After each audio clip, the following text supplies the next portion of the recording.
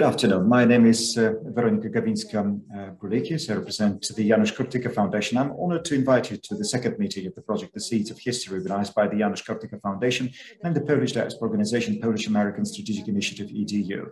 Today's event is entitled Witnesses to the Truth on Katyn, Heroism Behind the Iron Curtain, presentation of the book Encounter with Katyn by Damian, by Professor Wolsza. I would like to introduce our guest today, Mr. Janusz Sokolowski, President of PASI EDU. Good afternoon. Professor Tadeusz Wolsza. Good afternoon. Hello everyone. Dr. Damian Bębnowski, the Deputy President of the Janusz Kurtyka Foundation. Good afternoon. Hello, good afternoon. And the meeting will be moderated by Mr. Jeśman, the President of PASI, of the PASI. Hello. The Seeds of History project is financed by the Chancellor of the Prime Minister as part of the Polish Diaspora and Poles Abroad 2021 competition. And blockpress.pl is a media partner, and would like to give the floor to Mr. Janusz Sokolowski. Mr. President, over to you. Thank you. Good morning, ladies and gentlemen, and welcome to the Janusz Kurtyka Foundation's webinar with Professor Tadeusz Wolsza and his scholarly work titled Encounter with Katyn. I'm Dr. Janusz Sokolowski, President of PASI EDU, also known as the Polish American Strategic Initiative Education Organization. Our primary mission is to educate Americans and interested others on Polish and Polish American history by accurately presenting the facts and effectively countering the distortions. Our distinguished guest today is Professor Tadeusz Wolsza, who is a widely recognized Polish historian and political scientist. Born in Poland, he graduated from the University of Wrocław, and his academic affiliations include professor at the Institute of History at the Polish Academy of Sciences, excuse me, professor at the Kazimierz Wielki University at Bydgoszcz, and the Institute of National Remembrance. Professor Wolsza specializes in the contemporary history of Poland, particularly the wartime and post-war Polish political emigre community, the Katyn massacre, the anti-communist resistance movement in Poland, and Stalinist crimes in post-war Poland. He has published over 280 academic papers and books, with some of them translated into Russian, German, English, Italian, Serbian, and Slovakian. All of us at PASI and PASI EDU extend a warm welcome to Professor Wolsza. Our moderator today is Edward Wojciech Jeśman, who is co-founder and president of the Polish American Strategic Initiative, Incorporated. Born and raised in Poland, Mr. Jeśman was a pro-democracy activist and a member of the anti-communist opposition in Poland during 1976 to 1982. He was also a political prisoner in 1978 and again in 1981 to 1982. In 1982, Mr. Jeśman became a political asylee in the United States. He's a naturalized U.S. citizen since 1990. He was president of the Polish National Congress of Southern California, as well as national director of the Polish American Congress National Organization from 2015 to 2020. An active Polish American lobbyist on Capitol Hill, he is also the recipient of the Officer's Cross of the Order Polonia Restituta and the Cross of Freedom and Solidarity. At this time, I will turn the program over to Mr. Damian Bębnowski, Vice President of the Board of the Janusz Kurtyka Foundation.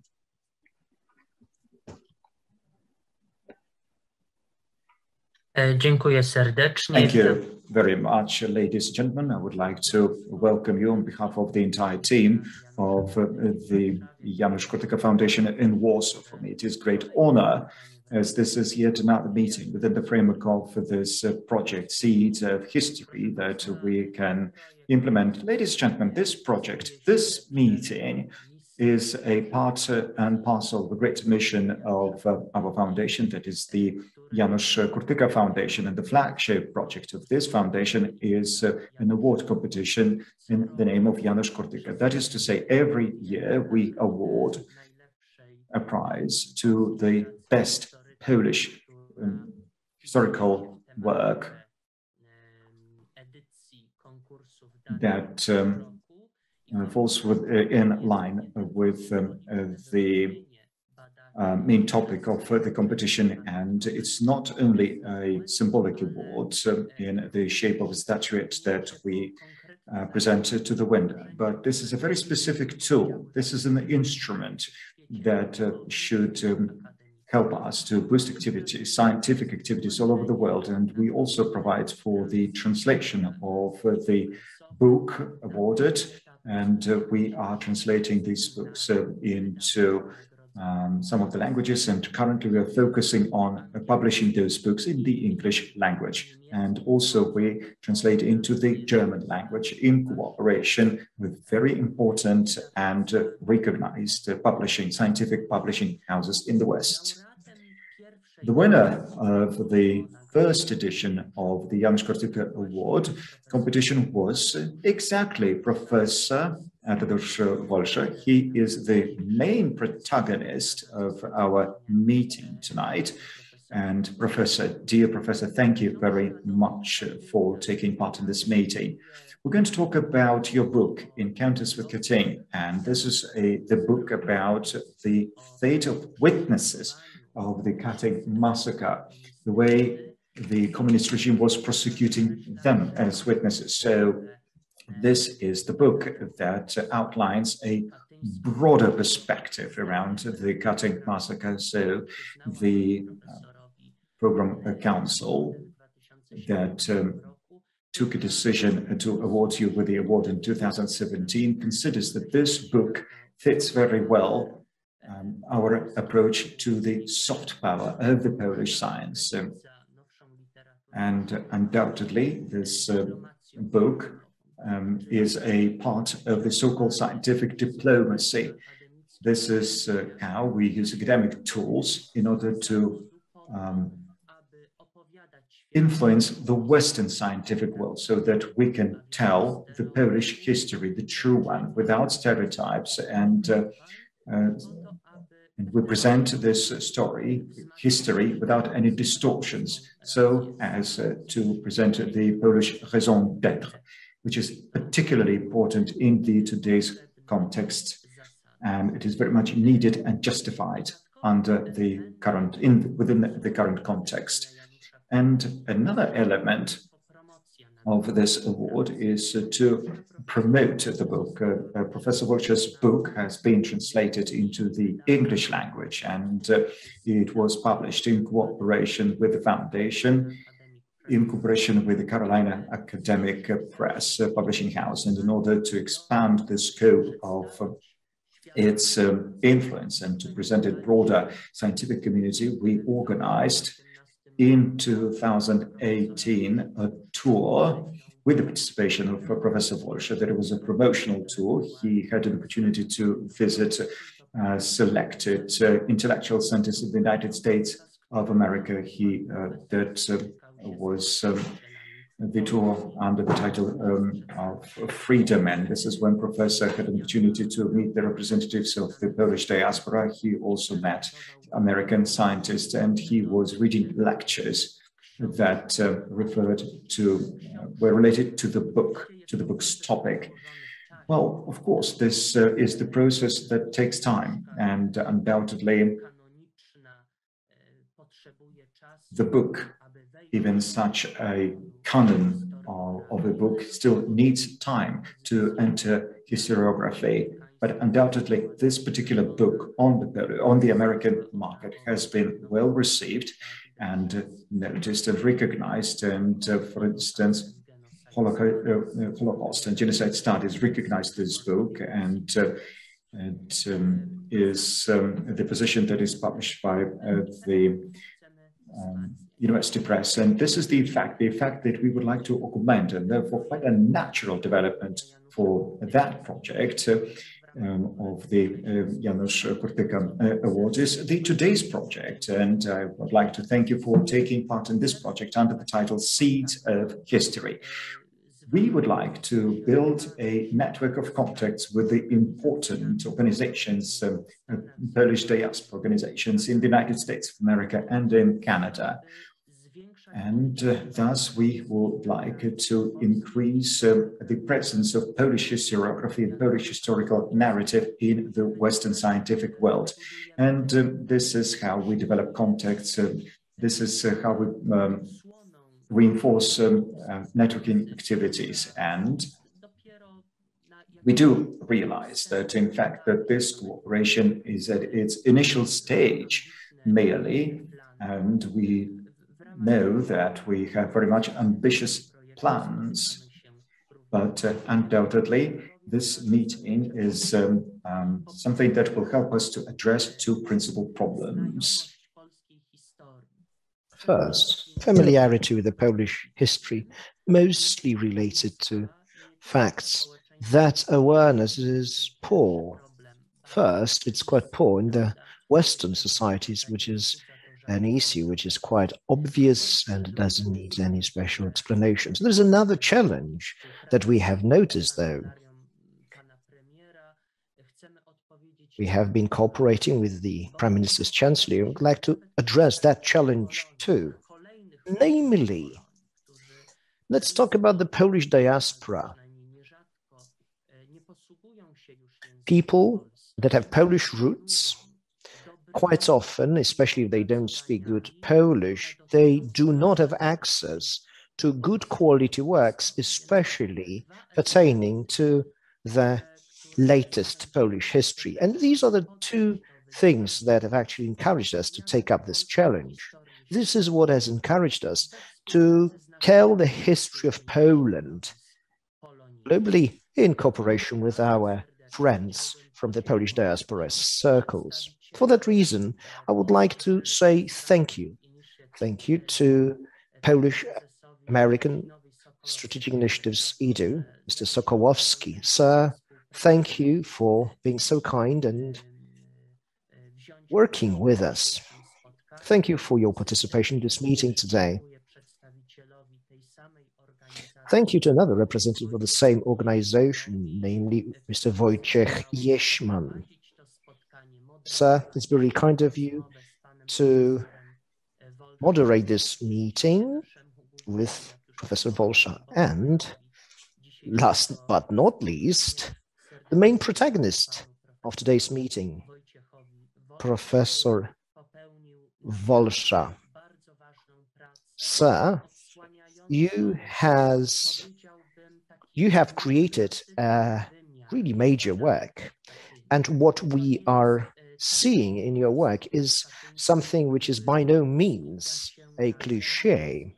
It is not a book that is focusing on the crime itself, on how it happened, or even on its international dimension, but we are able to find out more about the witnesses of this crime that also turned out to be victims of said crime. Thank you very much to the Foundation.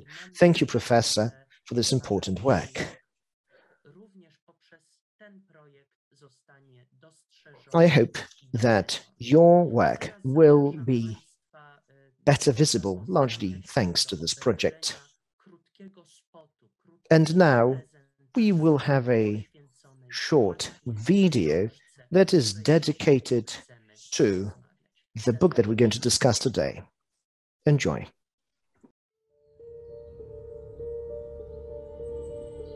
Forests can hold many secrets, both terrible and dark, hidden in the whispering trees, echoing in the ground. Secrets, lies, screams, gunshots, and truth.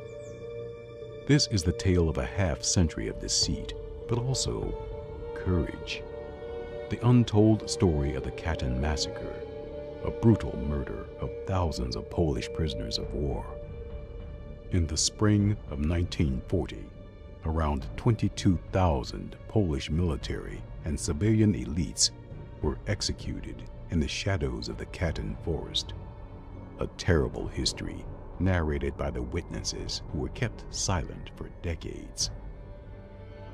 Encounter with Katyn by Professor Tadeusz Wolsza.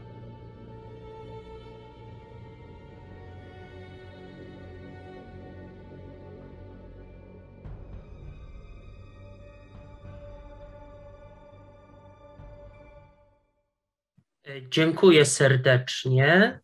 Thank you very much. Let me give the floor to the moderator of today's meeting, Wojciech Jeśman. Sir, over to you. Welcome, everyone. Thank you very much, Jean. Thank you very much, Mr. Bębnowski, for the introductions. I would like to thank you for your preparation of this event, and without you, obviously, this would not have happened. Professor Wolsza, thank you very much for your cooperation and participation, and thank you also for years of scholarship and the depth of it. I would like to start with a few very general remarks, because Katyn is not just a historical issue. This is a very much a contemporary issue that affects also lots of things here in the United States, even now.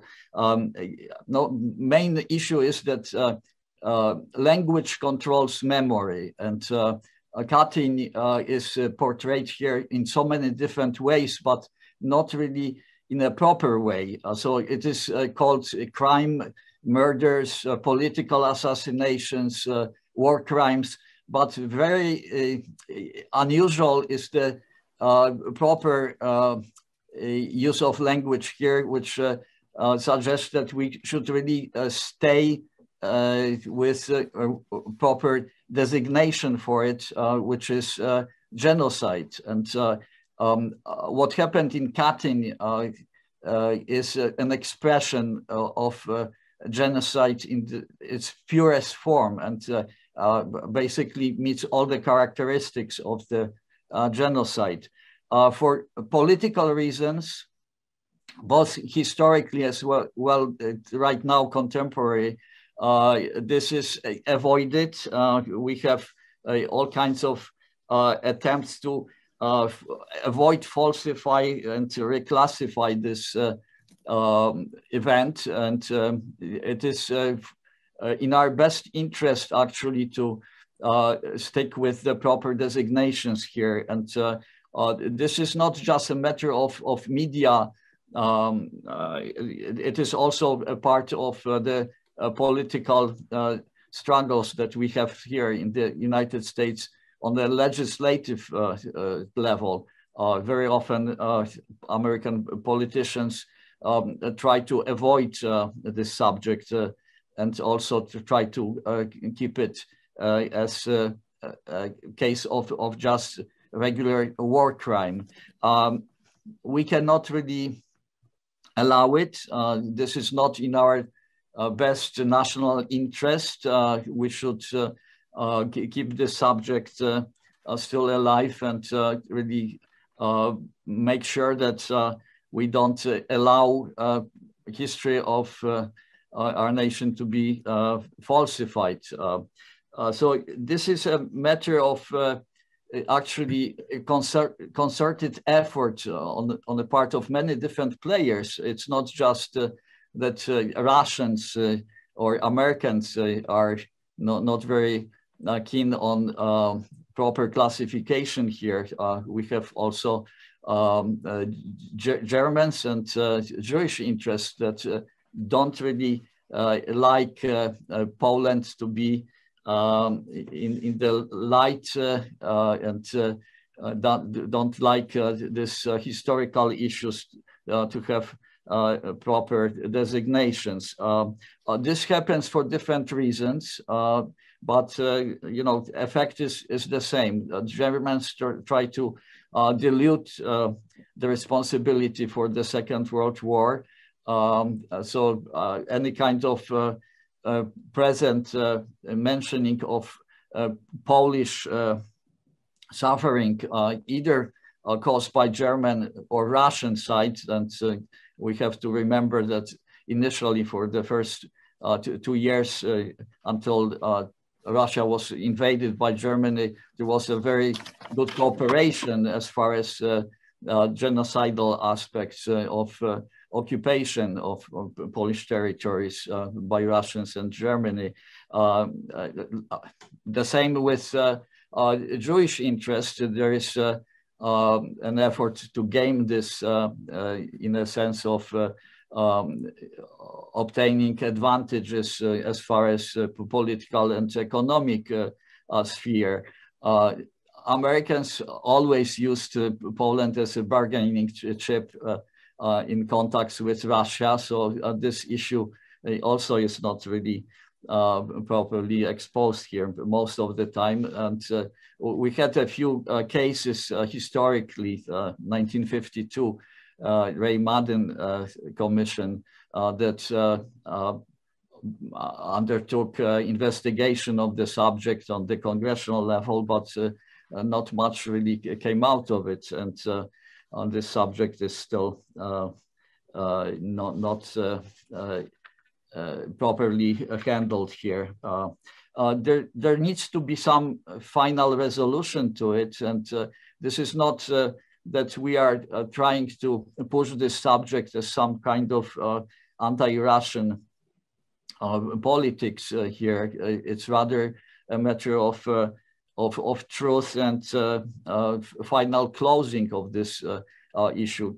No, the Russians don't want to accept that this was a genocidal action.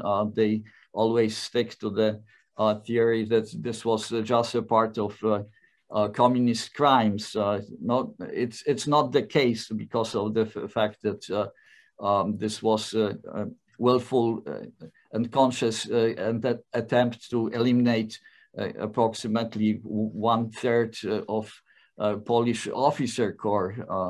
If we look at the numbers, pre-war numbers. So this is one of the definitions that obviously needs to be kept in our memory because we tend to forget about things.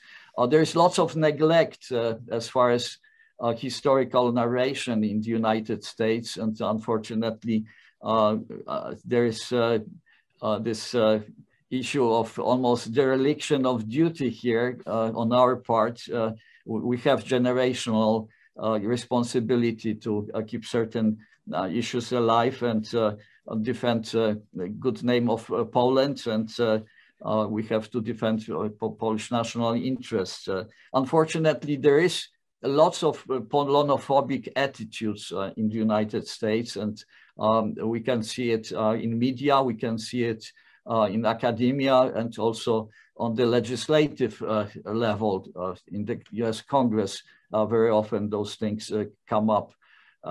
So we have to be better organized. We have to also make sure that events like this are continued. I hope that this is just the first step on a much closer cooperation between academic circles in Poland and also our organizations in the United States here. There is a need for not only lectures, but also conferences, and we would be very happy to be a part of it. Educational side of it is important, but also we have to remember that ultimately this is about politics, and we have to be also cognizant of the fact that we should be present on a legislative level here, and we have to also lobby American administration very often on many different issues.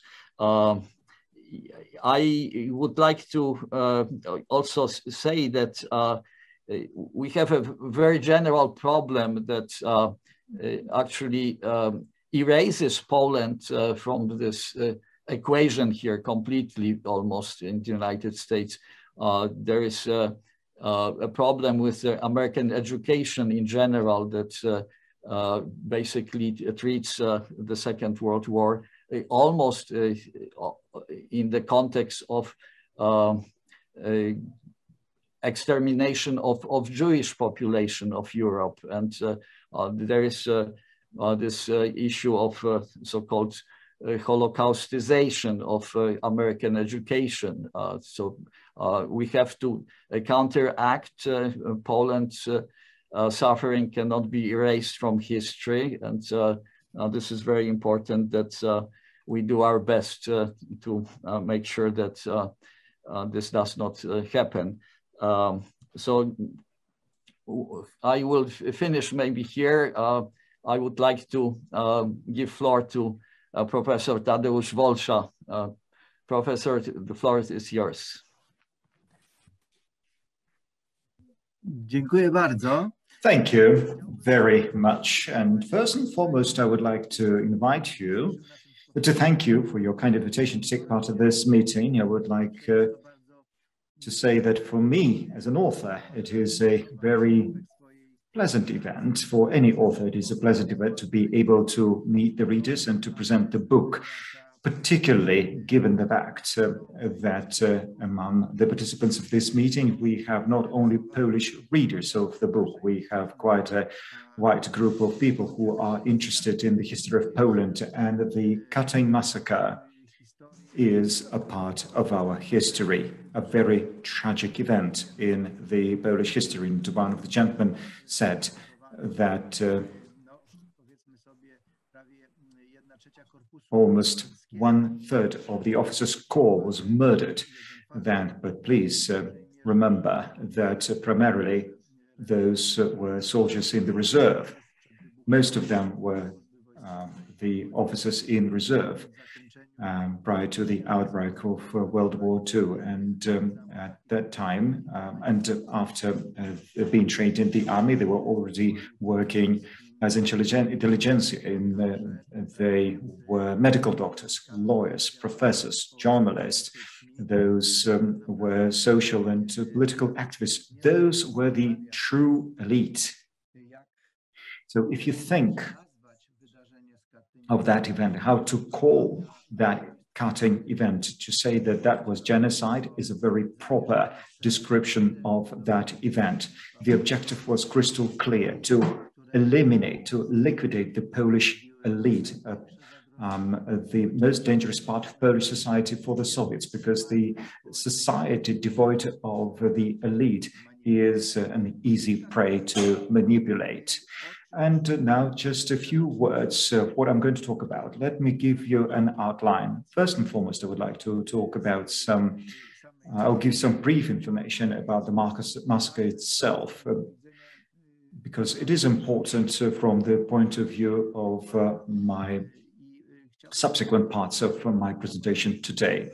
And on the basis of the decision of March 1940, the supreme authorities of the Soviet Union, and let me just mention Stalin, on the basis of the expertise presented by Lavrentiy Beria, and he was the commissioner for security matters, the authorities took a decision to murder all Polish citizens in Ostaszków-Starobielskie and Koziels, but not only in those three camps. In fact, that was the decision that referred to more than a dozen of prisons spread around the territories of Western Ukraine and Belarus. Therefore, the number of the murdered exceeded significantly the number of 14,500 persons, because that was the initial count of those who were apprehended and then sent to the prisoners' camp. And to that, we should add the new prisoners and arrested. And within that, we had people of different professions and different political views. And there were people who, from the point of view of Polish authorities, could in the future pose a threat to the reinforcement of the Soviet authority in the occupied territories. Therefore, that number increased to 22,000 people plus. But that is not a closed list, and I would like to underscore that, because we still do not know the numbers on the so-called Belarusian list.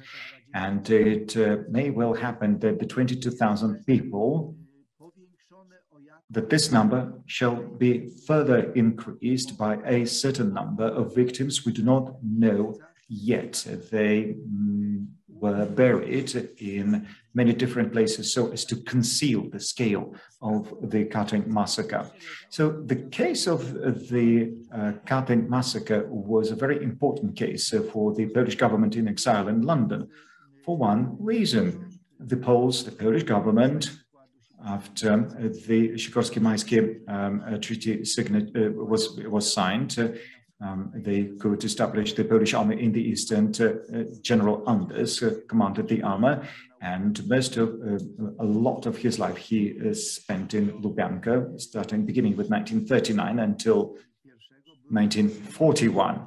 So he was prisoner number one as far as the rank of the Polish officers is concerned, who were imprisoned in the Soviet Union. But once he was freed and once he was nominated as the commander of the Polish army in the East, he immediately started looking for those officers.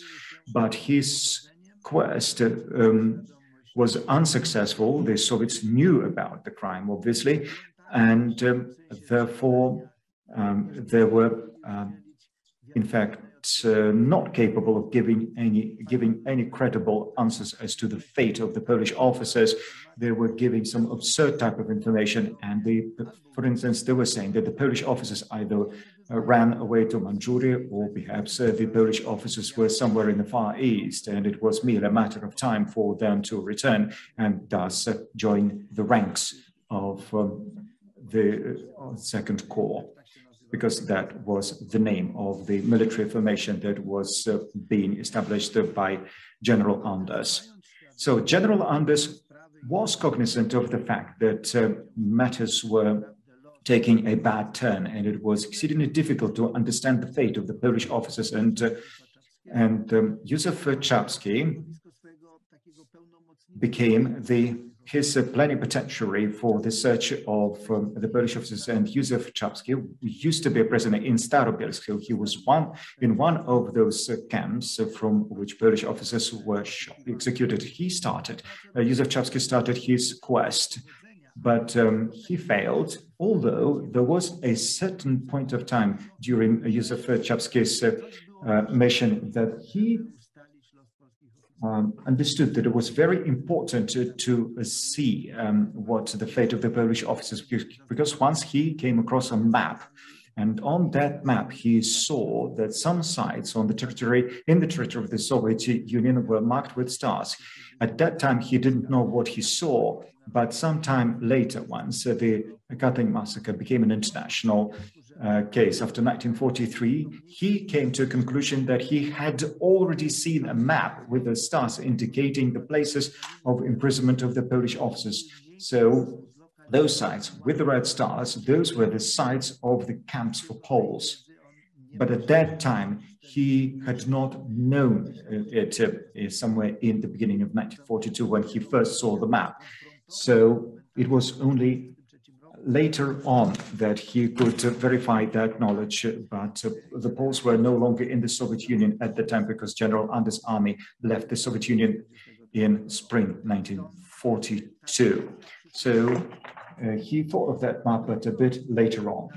And only the Germans in 1943, in April, released information on the discovery of the burial sites of the Polish officers in Katyn. And this is when the Katyn massacre case was on the table again. The Germans were 100% sure that it was not their crime. Therefore, they immediately made it a very loud case. No, they were not in support of Poland. It was not that the Germans all of a sudden became fond of the Poles. The Germans knew one thing, that it was important for them, not the Poles. It was important from the German point of view.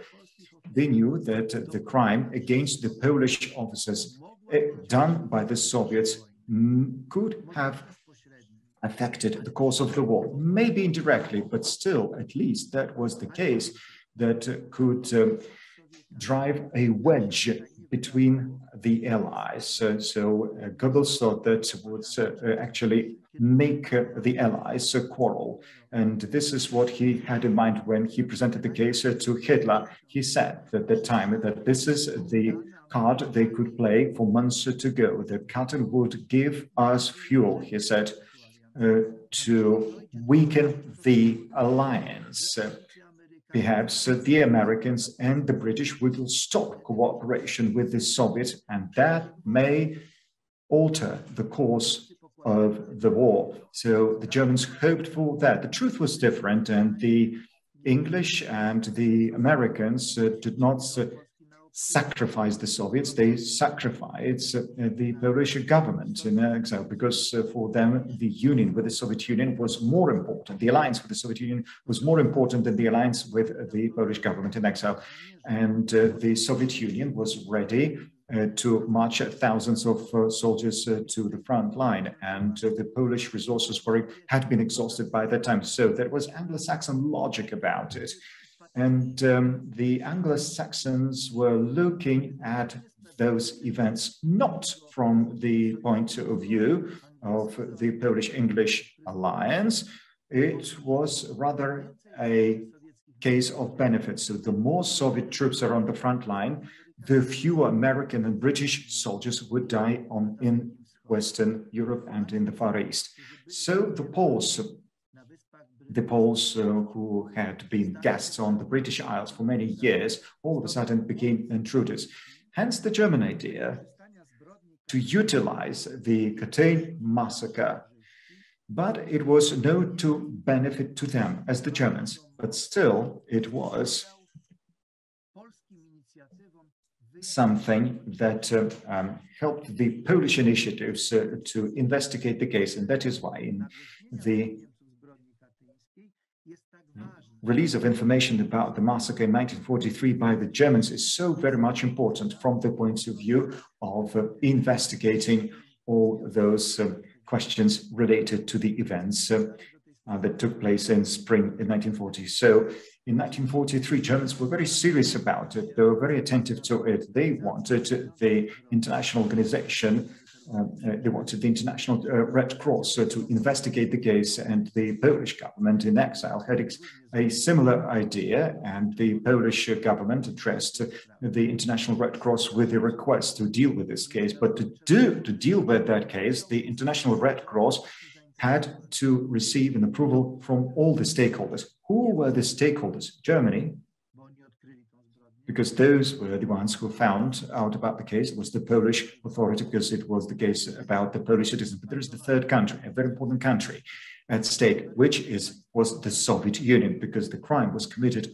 in the territory of the Soviet Union. So the International Red Cross received a green light from the Germans and the Poles, but not from the Soviet Union. And therefore, that case at that time, in 1943, that case collapsed. But what was the result of it? The Soviets received an opportunity to utilize that event in the future. And in the future, they would say that the Polish government was cooperating with the Nazi Germany because they together applied to the International Red Cross to investigate the case. So for the Soviets, it was a very important argument in their propaganda type of activity. And when the case was finally not filed with the International Red Cross Committee, the Germans decided that they will take a different course, but still they would pursue an international pathway. So the Germans established an international medical committee. The International Medical Committee comprised a dozen or so of medical doctors from the occupied territories. That was the weak point of that committee. The only neutral medical doctor was Francois Leville from Switzerland, and he was a guarantor of the neutrality of investigation. He was there to guarantee the credibility of the investigation, because in invitation were addressed to the Spanish and Swedish and Portuguese and Turkish medical doctors, but those invitations had not been accepted. Even if had they even been accepted, still there was a problem with Antonio Pique from Spain, and it all failed. And Antonio Pique, at the very last moment of time, decided not to travel, and therefore he never reached Katyn. So that international physicians committee initiated investigative activities, and they confirmed the responsibility of the Soviet government. Ferenc Orsa and Garen Doctors are an important member of this committee. He looked at the residue from the graves, and he was able to date, and the date was spring 1940, and basically the committee opined, I used a word similar to judgment, so they judged it to be the case that it was the Soviets who were responsible, and the crime was committed in the spring 1914. And the Polish Technical Committee of the Polish Red Cross also received that information. By the way, they had been sent there to identify the body. So there are two parallel committees, the International Red Cross Committee, the Polish Red Cross Committee, and before that there had been a German committee as well, the Central Army Committee, headed by General Gerald Butz, who was a professor. And basically these are the first witnesses. They are there, they are in Katyn, and they can look at the remains of the people that are being disinterred. People do research, doctors actually research the evidence they have. The medicine actually was of high quality. Once they said, if Ferenc Orsa had announced that research and there had been no World War II, in all probability, he might have been given Nobel Prize in medicine. At the time, it seemed improbable. Some people tended to disbelieve his words, but then it turned out to be true. And later, doctors, various doctors who worked on the case, used Ferenc's research, which was of very high quality indeed, and it played an important role at the time. So the Germans decided to issue an invitation to invite people to Katyn, basically to invite witnesses from all over Europe, occupied Europe that is. To them, it was important to invite people from the general governorship, and they wanted to invite mostly Poles, the Polish witnesses who would come over, watch, listen to commentaries, and then they would disseminate this information not only in occupied Poland, but also to spread it further, to disseminate it further, including to the Polish government in exile. They wanted Katyn to be as powerful as possible, so they wanted to invite scientists and doctors and writers and journalists as well, basically people who were in touch with the media. Notice, this is a calculated effort on the part of the Third Reich to prove that it was the Soviets who were responsible. Who would do it better? Journalists who know how to write, and then scientists who would confirm the results of the work of the previous committee, and writers who would write books on the very subject. These people have power because they are in touch with media. Radio played a very important role as well at that time. The year is 1943. Radio there? How come, you could ask? What the Germans did, they came up with this radio studio. There were microphones placed next to the graves, and they were actually recording everything that was happening there, including the commentaries. Then all that evidence was being sent to Berlin. German radio stations would use those recordings in the German Nazi propaganda. Quite revolutionary, you could say. 1943, almost live. It was as early as that somebody came up with this ingenious idea. They also had special equipment to record records, and they recorded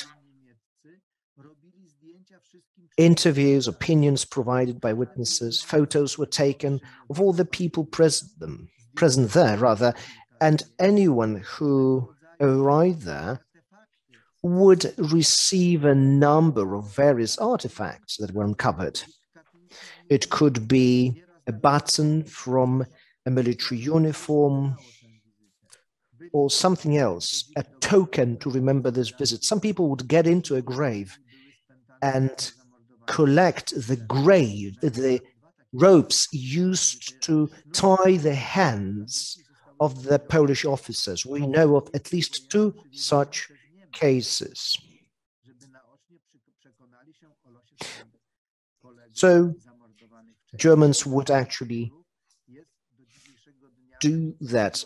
There are such ropes still available. I believe one of them is still in London, in one of the museums there. So a large-scale campaign. A lot of resources and many people were involved. So many people, many resources. So a question arises. How many witnesses were involved? That's an interesting question. I'm not sure if you know. 31,000 people were brought over by the Germans.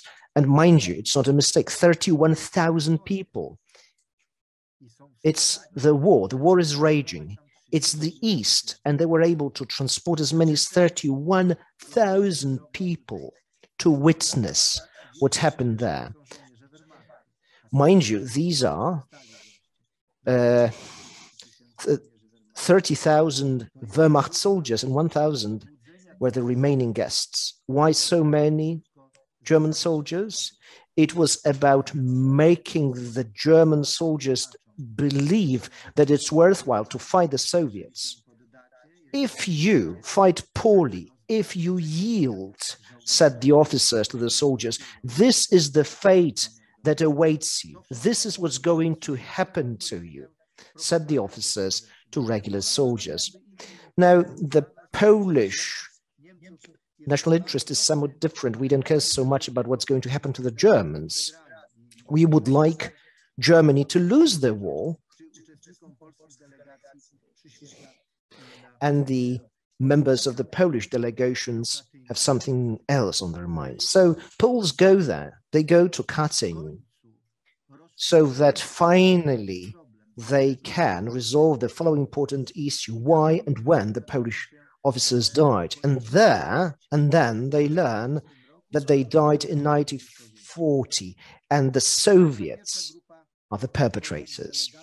So this is the first group of the Polish delegates who visited Katyn. I did quite a lot of deep research there. In 1943, around 60 people left, people who had visited the place where the crime was committed. Józef Mackiewicz, Ferdynand Gettel, Jan Emil Skipski, and other journalists and writers, and doctors too. Marian Wodziński, the head of the Polish Red Cross Committee, a forensic doctor, Kazimierz Skarżyński, the deputy president of the Polish Red Cross Committee. These are important people who will later give testimony on that crime. And there is another important group of witnesses, around 400 of them. So, in 1940, where the Polish officers were being executed, Soviets decided not to murder around 400 people in the first 3 sites because they decided they could come in handy later due to their scientific achievements, their professions. They could be useful for the Red Army later on, or for the Soviet politics and the economy. Stanisław Janiewicz, a professor of the Stefan Batory University in Vilnius, was one of them. He was an expert in the German and Soviet economy. There are many other of them, 400 of them altogether.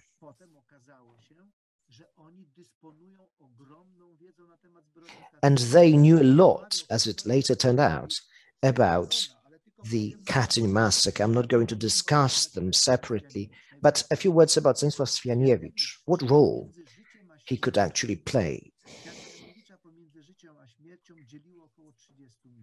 By the way, he was very close to dying. He was taken away from Kozielsko to Gniezdów, and there he got separated from the group that he was with. His colleagues were taken by a mysterious truck with tainted windows, and this car was absent for 30 minutes, then it was back. Janiewicz didn't know what happened to his friends. There he was, in the train. He was trying to eavesdrop and look through the cracks to see what was going on, but he was lost. He didn't know. Only years later did he learn what this half an hour was all about. It was as much time as was needed to drive from one place to another, from the train to the site of the execution.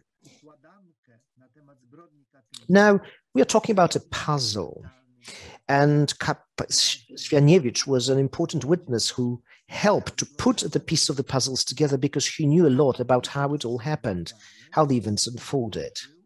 And he reported all that before the Katyn committee. It worked in World War II. It was then that he sent his testimony to a number of organizations, including the Polish government in exile. He also testified before the Madden committee, and he actually reiterated all of that in the early 50s. So I divided witnesses into 2 groups, first-hand witnesses and second-hand witnesses, so to speak. So direct witnesses are those who were there in 1940. And there are also those who were there, but 3 years later. The first group are the survivors. They personally experienced these events. They were friends with people who died there. For some time, they might have been unaware of what had happened there. Later, the Katyn massacre became international. It was after 1943 and after the end of the Second World War. And then they realized that the crime was committed, and it was committed by the Soviets in 1940. The other group are those who were there in 1943, invited by the Germans, and the one who worked for International Medical Committee. They were not the ones who were POWs or people who were imprisoned in those 3 murder sites. We're talking about Kozielsko, Staszków, and Starobieck. And then the Soviet committee asked Burbienko to create his own commission, which put into doubt the German works, claiming that actually it was the Germans who committed the crimes in 1941, and the POWs were taken over by the Germans, who murdered all the Poles. That was the Soviet version, and it introduced some mess. The English-speaking nations stood by the Soviet Union, and what surfaced was the Soviet interpretation. It was an attempt to influence the Polish government in exile. And so they even apologized to Moscow. He apologized to Stalin, and then he claimed that Germany was responsible for the Katyn massacre. The Polish authorities behaved the only way they could at that time. They simply did not take any position. And the situation of the Polish government at that time was very dramatic. One may say that the position of the Polish government in London was deteriorated a lot, and the English were vociferous in saying that the Poles were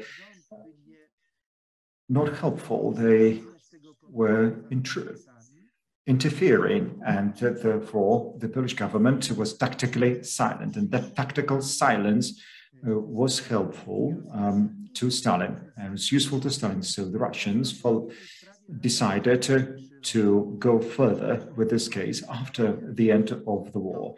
So, being cognizant of the fact that Poland was already a communist country, that Poland was dominated by the NKVD and by the communists, they decided to stage a court on Katyn in Warsaw, and this is how they would blame Germany for the Katyn massacre. So they started looking for witnesses on a mass scale, on the ground scale, obviously looking for those who were in Katyn.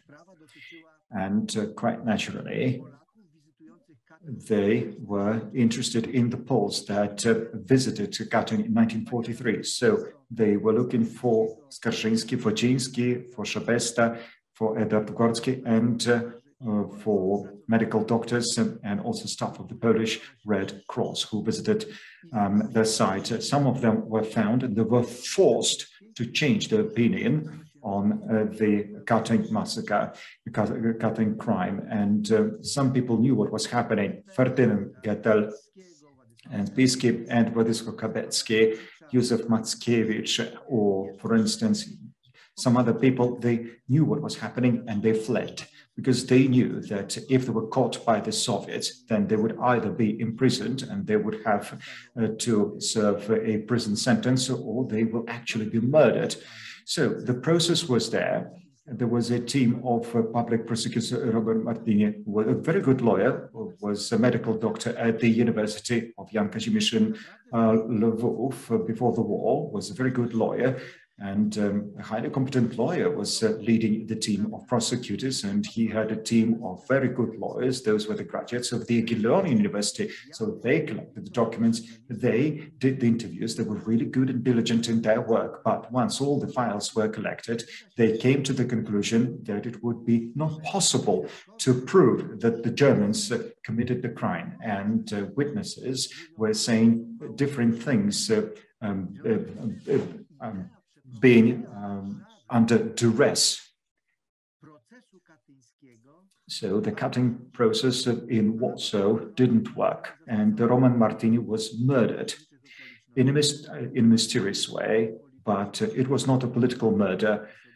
I think it was more of a personal matter, because he was killed by a fiancé of a woman with whom he had intimate contacts. Therefore, Minister Świątkowski, the Minister of Justice in the communist Poland, was summoned to Moscow, and he was ordered to forget about the Katyn process in Warsaw. which is not to say that the Soviets dropped the idea of proving that they were innocent. Another attempt was undertaken by them during the meeting of the International Military Tribunal in Nuremberg, 1946. And that second attempt was to prove to the whole world that it was not a crime committed by the Soviets.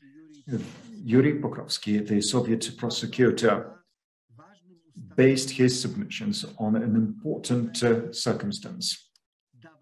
finding, and that what gave Soviet Russia a priority, because the prosecutors from the US, from Britain, and from the Soviet Union already at their first meeting, as they were forming the tribunal, they established that individual cases shall be run by those prosecutors who are most interested in that particular case. So as far as the Katyn case is concerned, of course, the Soviets were very much interested in that case, because the Katyn massacre took place in the territory of the Soviet Union. So it was Soviet priority, a matter of Soviet priority. So Pokrovsky had a very important argument, and therefore he came to a conclusion, an idea that he would run that case in his own way. So he would run this case in any way that would be beneficial to the Kremlin. Therefore, during the first meeting on the Katyn massacre, he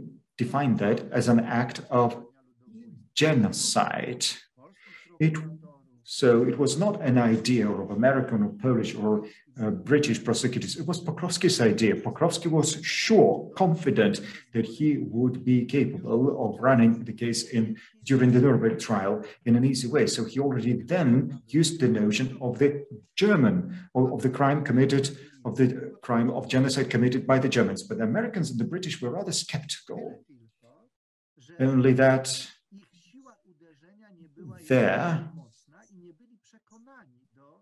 arguments were not as convincing, and they were not really confident in the Germans being innocent, and only the activities of German defending lawyers who were defending German citizens, including criminals who were responsible for war crimes during World War II, that actually helped the Americans and the British to take a decision, because the defending lawyers from Germany submitted a request to many different institutions to provide for legal aid. That is, of course, a modern legal speak, but at that time it was not the case named that way. But they asked the Polish general to submit some materials in order to help them to defend the German citizens, some of them criminals. And General Anders said that he would not cooperate with the Germans because they were criminals, but Katyn had to be explained. And that is why Poland, in a very, how should I put it, illegally, passed on some of that documentation. So using Mr. Szymański, an American officer of the Polish origin, to pass on some of the documentation to Americans. So Germans had some additional documentation available, a very important piece of documentation that was made available to the Germans, and it was made available by the Poles. So the final was such that in Nuremberg, they did not decide who murdered the Polish officers in Katyn. Germany was not convicted for that crime. The case was silenced, but the entire world started thinking, if not the Germans, then who? The Poles could not possibly kill themselves. And there was no such official record in the final document of the Nuremberg trials, but still this can be understood as a great success on the way to explain the Katyn massacre. And that was also the merit of German lawyers, but also Polish witnesses who did not speak in Nuremberg, but before that they had already submitted their witness statements, and their witness statements were heard in Nuremberg or sent to Nuremberg trial. But it was important to see that the Germans at that time claimed that Friedrich Ahrens, a German officer, was responsible for that crime, as he allegedly was a commander of the German execution squad in Katyn. So that name was used by the Soviet prosecutors as they were leading the case, and the German solicitors found that particular officer in 1946. He was a communications officer. He was not a criminal. He was taken to Nuremberg. And on the basis of the then available documentation, it was proven that in September 1941, when the Poles were to be allegedly murdered by the Germans, that officer was very far away from Katyn, and his communications battalion regiment had nothing to do with Katyn at all. And that was another very important argument in the case. And then silence fell. The blanket of silence fell, and the Katyn case was no longer proceeded in the international arena. So the Soviets were defeated. Another important event, that was the Madden Committee. And this is how Americans, primarily Americans, started dealing with the Katyn massacre. So apart from Nuremberg trials, the Americans and the British were not really interested in the Katyn massacre. They were avoiding the case. They simply wanted to maintain good relations with the Soviets, and the Americans and the British thought it was not worth picking up the case because that could spoil the relations. However, once the Soviet Union changed its policy around the world, and that was already the context of the Korean War, the United States of America assumed a different position with regard to the Katyn massacre. In New York, there was information about American officers being murdered in Korea using the Katyn shot in the back of the head. And it was not Koreans' idea. So earlier on, Polish officers had been killed in exactly the same way. So American officers were killed with a shot in the back of a head. So all of a sudden, Katyn found its place to the public discourse in the United States of America. The case had to be investigated. So the Ray Madden Committee received the right to deal with the investigation of the Katyn massacre because it became an important case from the point of view of propaganda, but also in the US policy with regard to the Soviet Union. So the Ray Madden Committee is very important. More than 280 witnesses were heard by the Ray Madden Committee that were working in the US, in Britain, in Western Germany. They heard witnesses from many different countries. First and foremost, they wanted to hear as many Polish witnesses as possible. So General Volkowicki, who was in Kozielsk, submitted his deposition to Mr. Ciche. Colonel Lubadziecki, Stanisław Sianiewicz also made their depositions.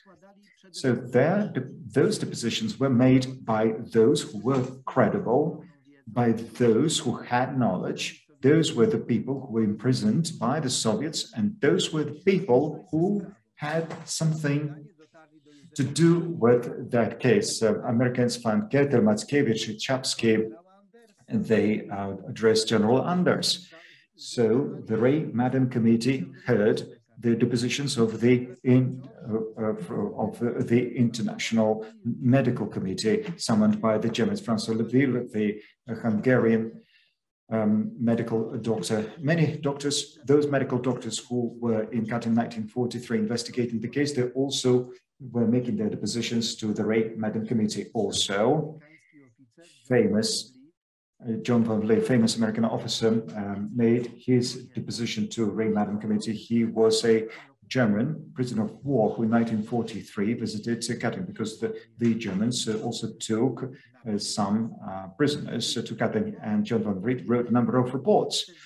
In 1944, in 1945, those reports were hidden somewhere there in the archives of the White House. But after the war, he recreated those documents. And all of a sudden, it turned out that those documents were very important. Those were documents of really great significance. So the Rape Madam Committee determined clearly that the crime was committed by the Soviets in 1940. And that document, with that particular conclusion, was sent to the countries behind the curtain wall. So that document, those conclusions were forwarded to the Soviet Union and to Poland and to other countries. What was the Kremlin's reaction? Quite obviously, the Kremlin rejected the conclusions of the Rape Madam Committee. And in a very shrewd way, the Kremlin unleashed a counteroffensive. So the Soviets wrote back saying that beginning in 1944, when Nikolai Burdenko's committee was working, Americans had 8 years to reject Burdenko's conclusions. And for 8 years, Americans did nothing to start any discussions on Burdenko's conclusions. And what does it mean that 8 years later, Americans now would alter something that had already been decided upon? So it was very much a shrewd tactic. And so Americans' loyalty before that played against the Americans in 1950. So the Rape Madam Committee conclusions were not acknowledged in the countries that were behind the Iron Curtain. So in the United Nations, he could not succeed either. You need to be anonymous to pass a resolution in the UN, and you can guess who protested. First and foremost, it was the Soviet Union and the Polish delegate. They said that nobody should actually study that. So Ray Madden's committee's work was very important. It was significant because it helped to clarify the circumstances surrounding the Katyn crime.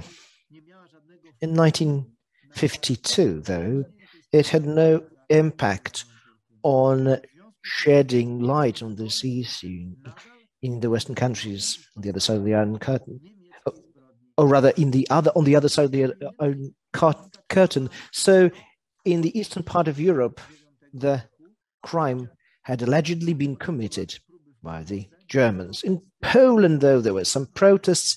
There were certain individual actions and protests taken by people who demanded that it's clarified. However, the Polish communist courts would send those people to jail. So, in the Soviet-occupied Poland, or the Poland controlled by the Soviets after 1945, basically there were dozens of people who were sent to prison for presenting the truth. And the USSR had their own policy. They rejected the truth about the Katyn crime. And they came up with two other messages. The anti-Katyn is the first one, namely,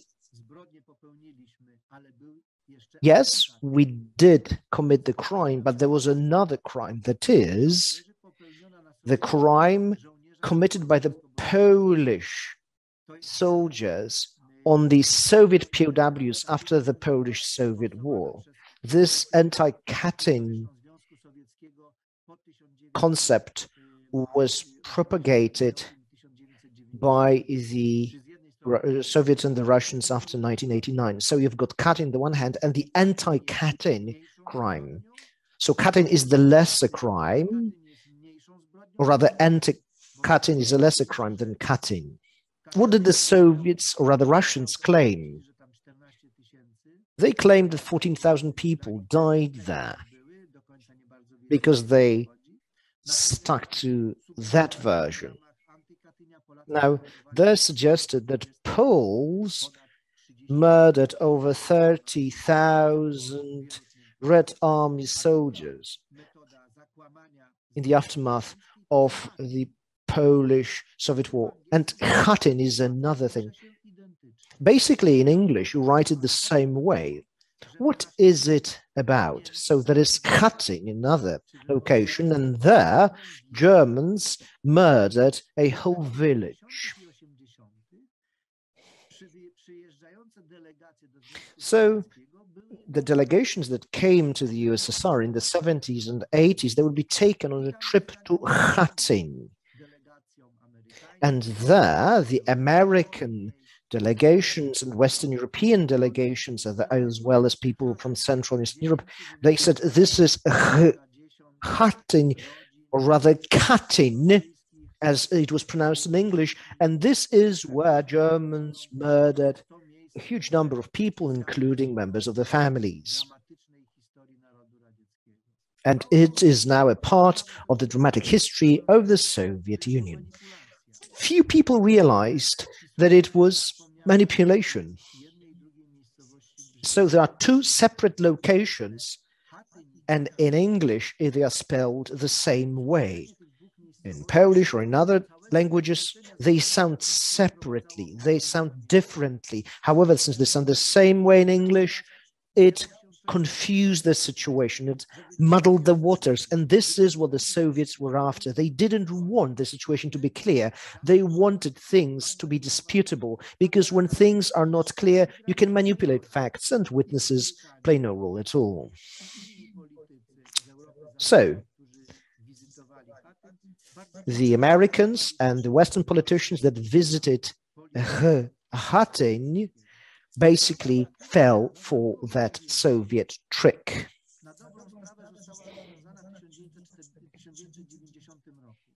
In 1990, on the 13th of April, this is when the situation was solved, because a Soviet agency, press agency, that announced the truth about the massacre.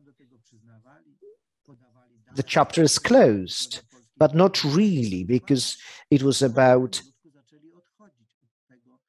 it takes some time before they took some time before they actually diverge from that version of events again. And now they have another narrative. They are those Russian pseudo-historians. They publish books and papers, and they promote another version of history. Basically, it was the 1941 that the Germans committed the crime. By the way, these are close to the highest echelon of the Russian power at this point. So they are not just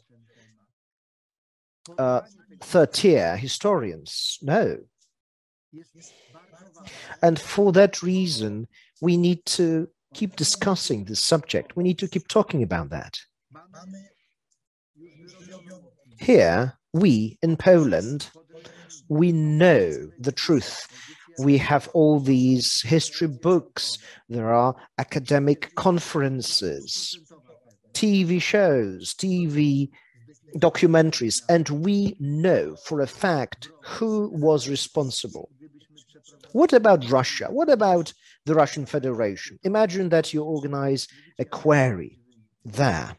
Well, I'm afraid of the results, of the potential results that you will get there. I believe it would be 50-50. What do I mean by that?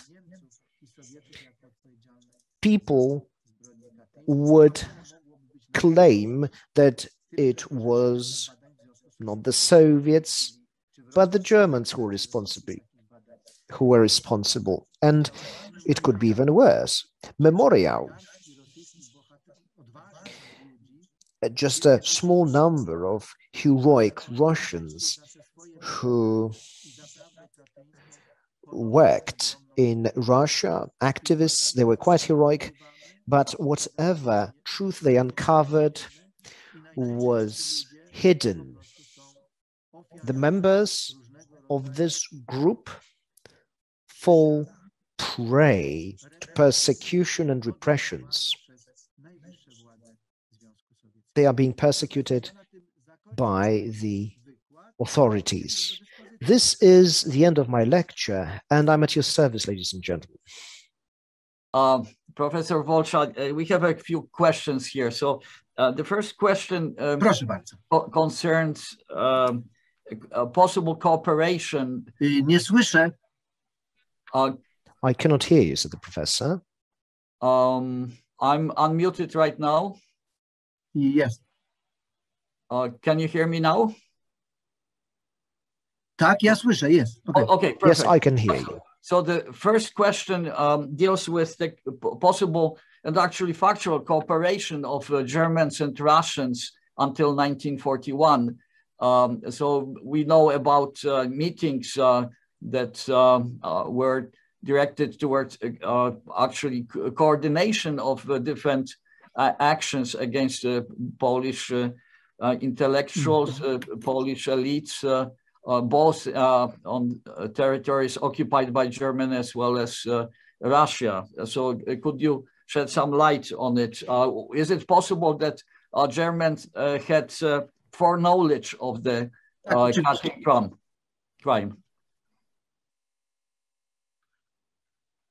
Dobrze. Proszę Państwa, ja od razu będę odpowiadał na każde pytanie. I will take these questions one by one. I believe this would be the best way to go.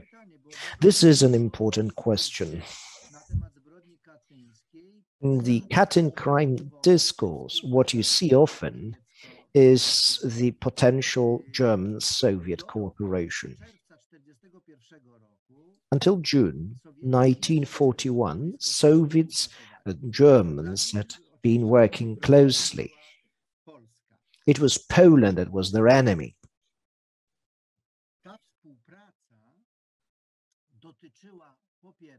Now, where did they cooperate? First, it was about coming up with a joint policy towards Poland. Basically, Poland was meant to disappear from the map of the world. Secondly, they wanted to eliminate the intellectual elites of the Polish state.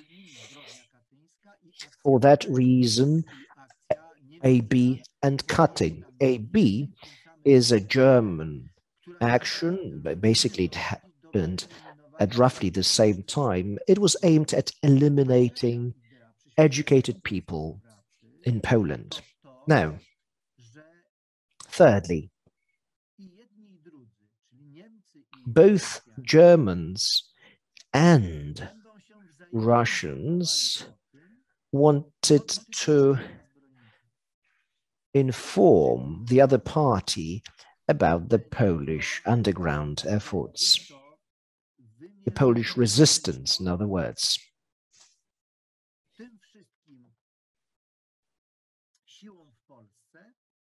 So basically, it was about cooperating together against all these efforts that were directed against both occupiers. Meetings took place. Gestapo officers and NKVD officers met. I believe they took place in 1939 and 1940 in Kraków and Zakopane, possibly also in Lviv. I'm not sure, but I believe so. High-tier meetings, I would say. A number of issues were discussed. At none of that meetings there was any evidence that the Germans were informed in detail about the Katyn massacre. So I have not found any evidence to that effect. You know, we did this and you probably did that. So there was an exchange of information, a common policy vis-a-vis the Polish society was considered.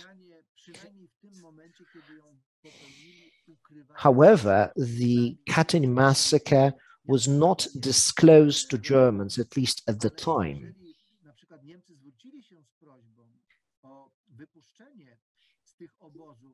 The Germans might have asked the Soviets to release certain people that they care about. There were certain German citizens imprisoned by the Soviets, for example, those that had served in the German army. And those officers got released. But it was not because Germans were informed of the pending executions and that it was the last moment to do that. It was the German officers' families that came up with this initiative. What about Józef Czapski? There, it was due to the Italian court's intervention. The neutral countries also intervened. So the neutral states were appealing to the German authorities to release some persons. So I think that if there were meetings, and there were meetings, I'm sure we have certainty that those meetings of NKWD and Gestapo, they were not talking about the executions in Katyn. That is my state of knowledge. Maybe I'm wrong, but I have not found any documents to state the other. More questions, please? Any more questions? Yes, I would concur that most probably there was no foreknowledge of the fact because of the time of release of this information. This was not released immediately after Germans occupied terrain where Katyn was located. So, but most probably, if they knew beforehand, this information would become public much earlier. Next question, is it possible that Russians tried to frame Germans using German ammunition during the conduct of the murders? Tak.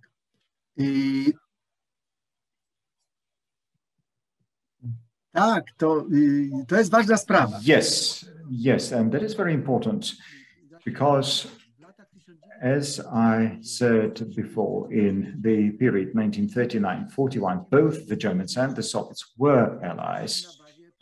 And that is the Ribbentrop-Molotov Pact that was used as the basis for unleashing the offensive against Poland. And prior to the outbreak of the war against the Soviet Union in 1941, both countries were supporting each other. For instance, in the period of the attack against France, the Soviet Union sent to Germany, was sending to Germany some strategic raw materials. The Germans were helping the Soviet Union. They were giving military help to the Soviet Union in weaponry and ammunition. So that was quite an intensive cooperation on the day of unleashing aggression of the German Reich against the Soviet Union. On the border, there were trains that were ready to cross the Soviet-German border, because until the very moment of time, both countries were concealing their aims and objectives, and Germany did not want to unmask their attack. So, in fact, the last trains from Germany to the Soviet Union were going on the night when the war began. And in the Soviet army, they were using German ammunition. Not only the Soviets were using German ammunition, in fact, Germans were sending their ammunition to the countries all over the world. And the Soviets were executing, were doing executions, carrying out executions with the use of German ammunition. And when medical commissions were investigating the Katyn massacre on site, they immediately had to face the problem. What to do with the munitions they found, and that was the German munitions, because Germans initially tried to conceal that, because that was an evidence that would corroborate the thesis that it was the Germans who committed the crime. So they were not talking about it in the German press, for instance, because that was an important argument against Germany. And that could have been a crown piece of evidence, because the Germans were saying, right, we found the victims of the Soviet crimes. So we had found tens of thousands of Polish officers murdered, and their remains had been identified. And indeed, on the crime scene, they found some munitions. And then it turns out that they were of German manufacturing. So immediately, that would go against the German line of argumentation. So initially, they were silencing that fact. And only later on, once Burdenko's committee started working and became more famous, the German arguments were used in such a way so as to explain the international community the origin of the German munition that was used there. And the case was established and was clarified, but for some time, that was quite a problematic issue. It was quite a confounding factor for the Germans.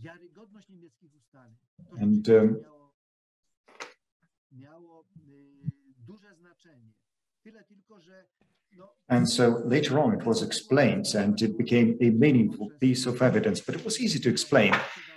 German factories were selling those munitions to many different countries, and within the framework of Soviet-Nazi military cooperation, the Russians were not using any other munitions because they were using the munitions they were receiving from the Third Reich.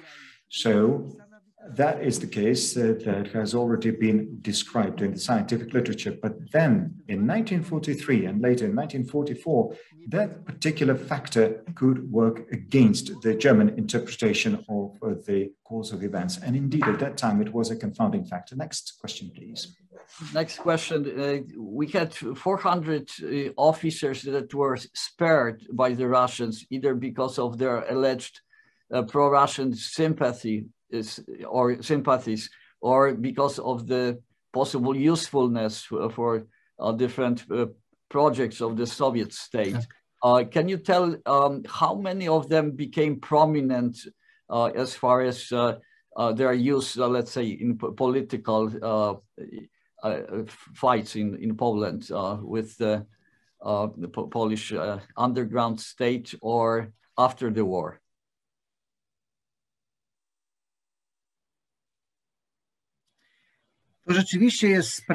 Well, indeed, those are those who survived, the survivors, miraculous survivors.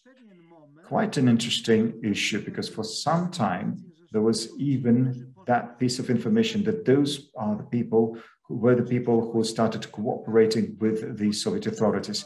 Partially that was true, because some of the survivors in Stashkov, Starobilsk and Kozielsk declared their will to start cooperation with the Soviets. There were a few dozens of those, but the others were, from the point of view of the Soviet Union, the others were of scientific value, or they had some important military skills. As far as the scientific value is concerned, that is to say that those, for instance, Oseniewicz, a Polish scientist, he is the flagship example of the survivors, professor of the Stefan Batory University in Vilnius. And that professor had scientific internships in the Third Reich, and he was a specialist in Nazi and Soviet economy. So the Soviets came to a conclusion that in the future, once there is a breakout of the war against Nazi Germany, and Stalin knew it would happen one day, then undoubtedly having a scientist like that would be helpful. Also, dozens of medical doctors survived, and those were Polish professors of medicine from the military medicine faculty. So if you look at the list of survivors, if you think of it, it turns out many of those who survived were medical doctors. And at the very last moment, it was decided that they would not perish. Also, among the survivors, those were the specialists in foreign languages. So they selected a number of Polish specialists in a number of foreign languages that were not very much in use. And there is this strange domain in linguistics. And in the two camps, there were some outstanding Polish inventors from the Faculty of Military Technology. So some of those inventors were killed, but some of those inventors survived. And then, just like Tadeusz Wolsza,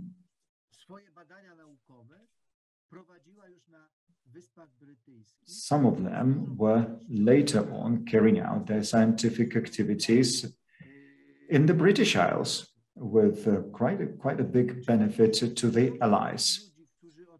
So, of the survivors, were any of them of any significance later on? If we look at the period of the war, then out of the survivors, if my memory serves me right, no one of those during the war, I emphasize, none of them took part in the operations of the Polish underground. But some of the survivors later on were very much important people in the Polish army, and the best career was done by Professor Wacław Komornicki, and he turned out to be Minister of Justice. In 1941, he returned.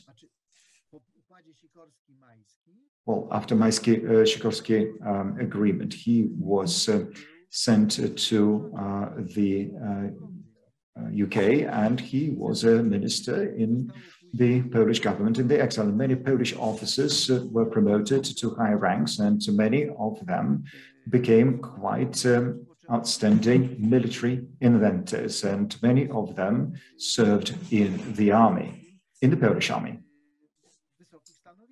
And they were serving in the army at high ranks, General Wojciechowski, Colonel Kubicki, Colonel Felsztyn. Those are the people, those were the people who served in the army as line officers. And I also would like to speak about another interesting person. It's an example of a soldier whose life was sent due to his military career. Narcyz Łupianowski, cavalry captain. He was a hero of the Godziowce battle. His soldiers, the cavalry soldiers, dismounted the cavalry horses, and they were fighting as the infantry. And during the skirmishes, some say it was a battle, they were capable of destroying 20 Soviet tanks. That was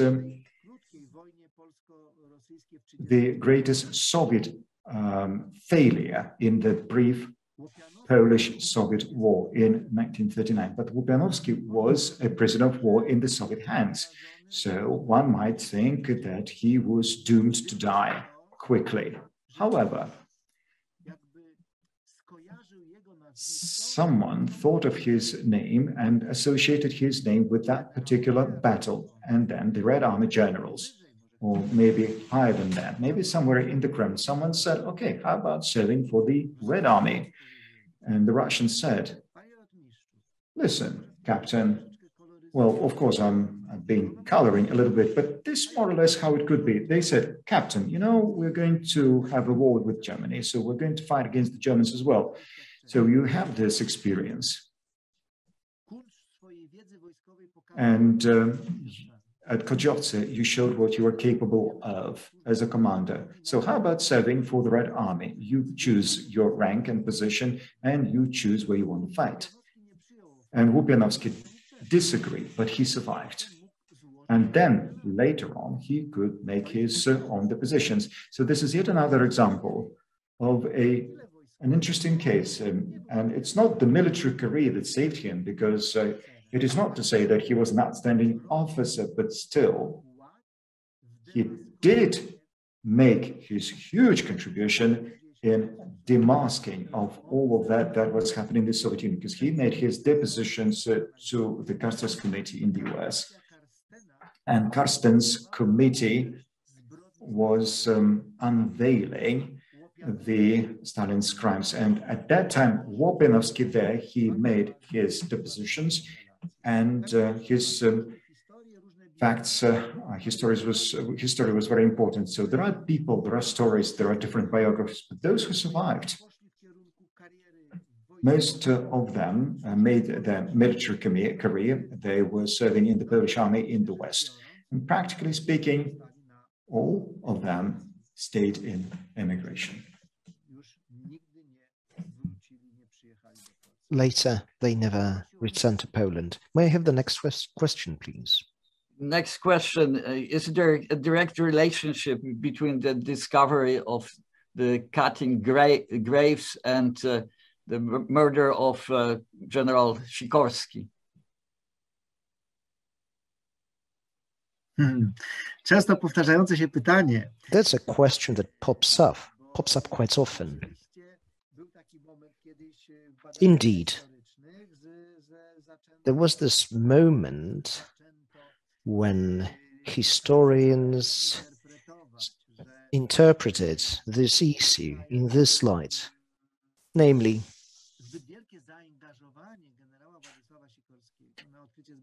General Sikorski was overly involved in the Katyn crime, and as a result, he died in the Gibraltar catastrophe. I saw films, videos on this very subject. Also, books were published, including books that were written in Germany by not so much historians, but amateur historians, and they claimed that these two events were interconnected.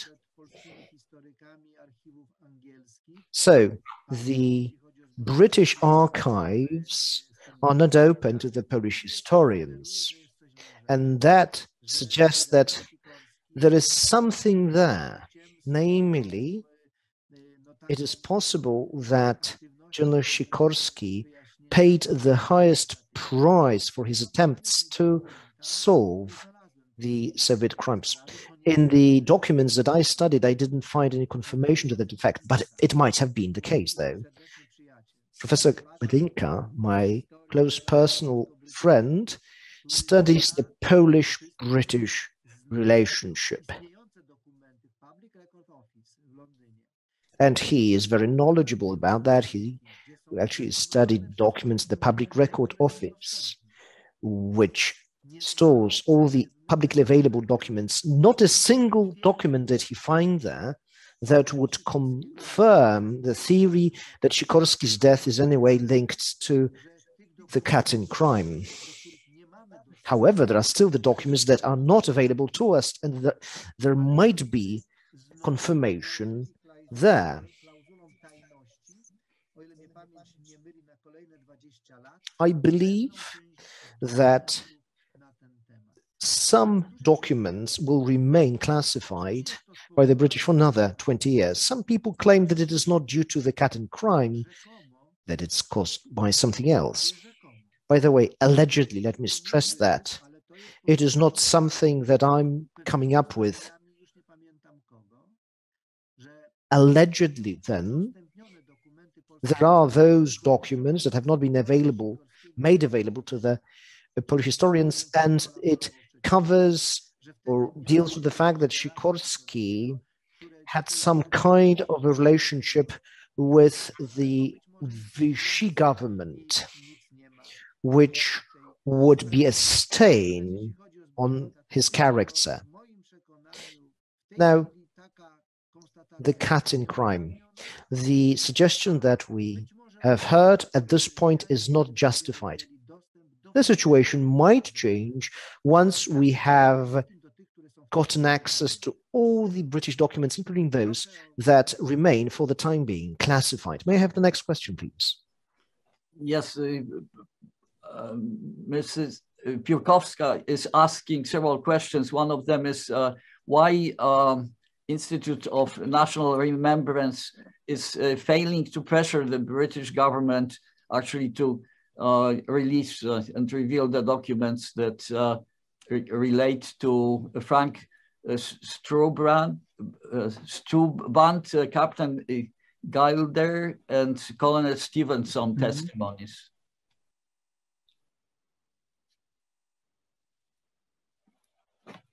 Dobrze, to może po kolei będę na to Let pierwszy. me just answer it one by one. Let me start with the first one. Krystyna. I know Krystyna very well. I've been to the US and I met her at the Józef Piłsudski Institute. Krystyna has written an important book on the Katyn witnesses. I have read it with great pleasure. I know that she is a great expert in the field. So, hello to you. Now, your question. So, the Institute of National Remembrance, they didn't do about this. They did nothing about this at this point. Maybe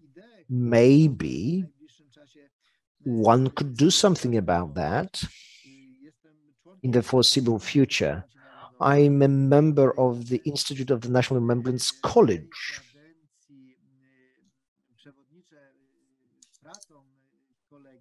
In this term, I had the college's work. So I will actually make this appeal to President Nawrocki at the next meeting. And by the way, he is somewhere close to you. He is in the US. Now, I don't know where exactly. So I will ask him.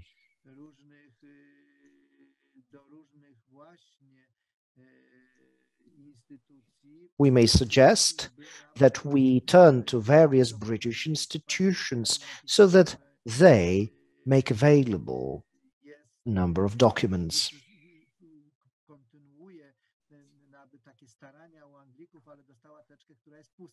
So I understand that certain efforts have been made, but Krystyna got a file that was empty. So as you can see, you have good intentions and it gives you nothing. And I've just learned that Mr. Nawrocki is in Chicago right now. Anyway, back to the subject at hand. It's a very good idea. The Institute for National Remembrance is the most relevant body, and it should be the institute to actually tackle this issue.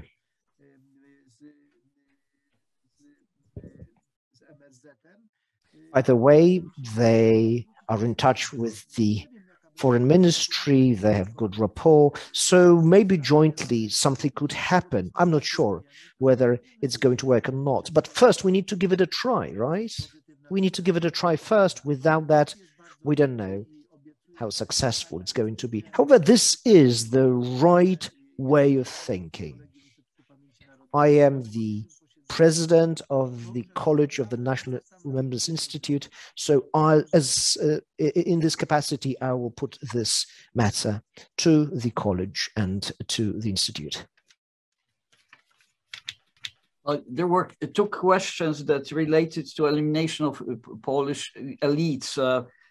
This is a context of intelligence action. As we know, Katyn kind of dwarfs in comparison with what was happening in the western part of Poland after this Polish territory was occupied by Germany.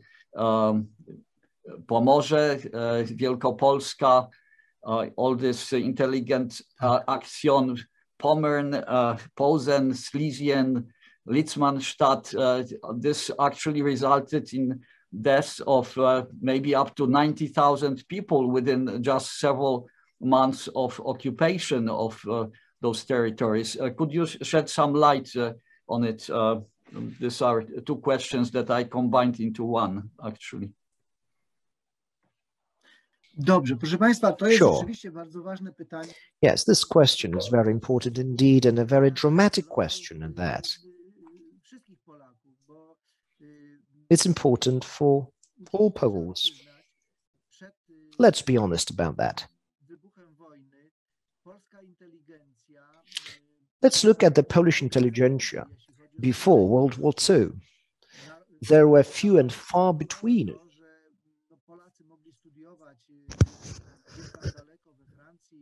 So, when Poland had been partitioned, Poles could study in various academic centers in Europe, in Vienna, France, in Paris. But then after the war, it was rather difficult to build a strong Polish society and academic elites.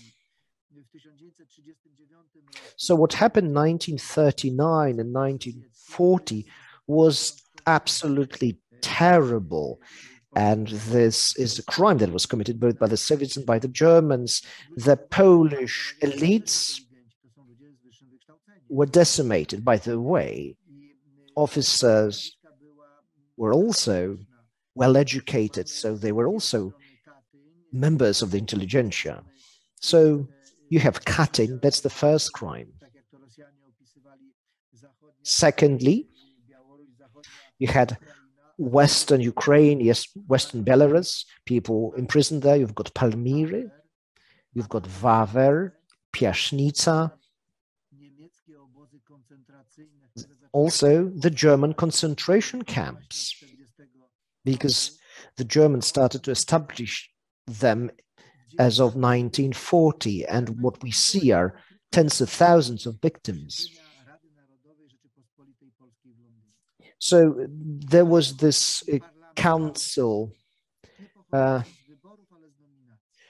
the Polish Council in London.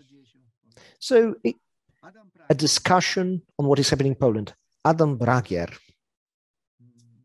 one of the delegates representing the Polish Socialist Party, he is having a conversation with another member of this parliament in exile, if you will. So he says, Poles are being executed en masse. Polish Jews are being executed en masse. And he says another thing. What's happened in the last dozen days or so? Tens of thousands of people were killed.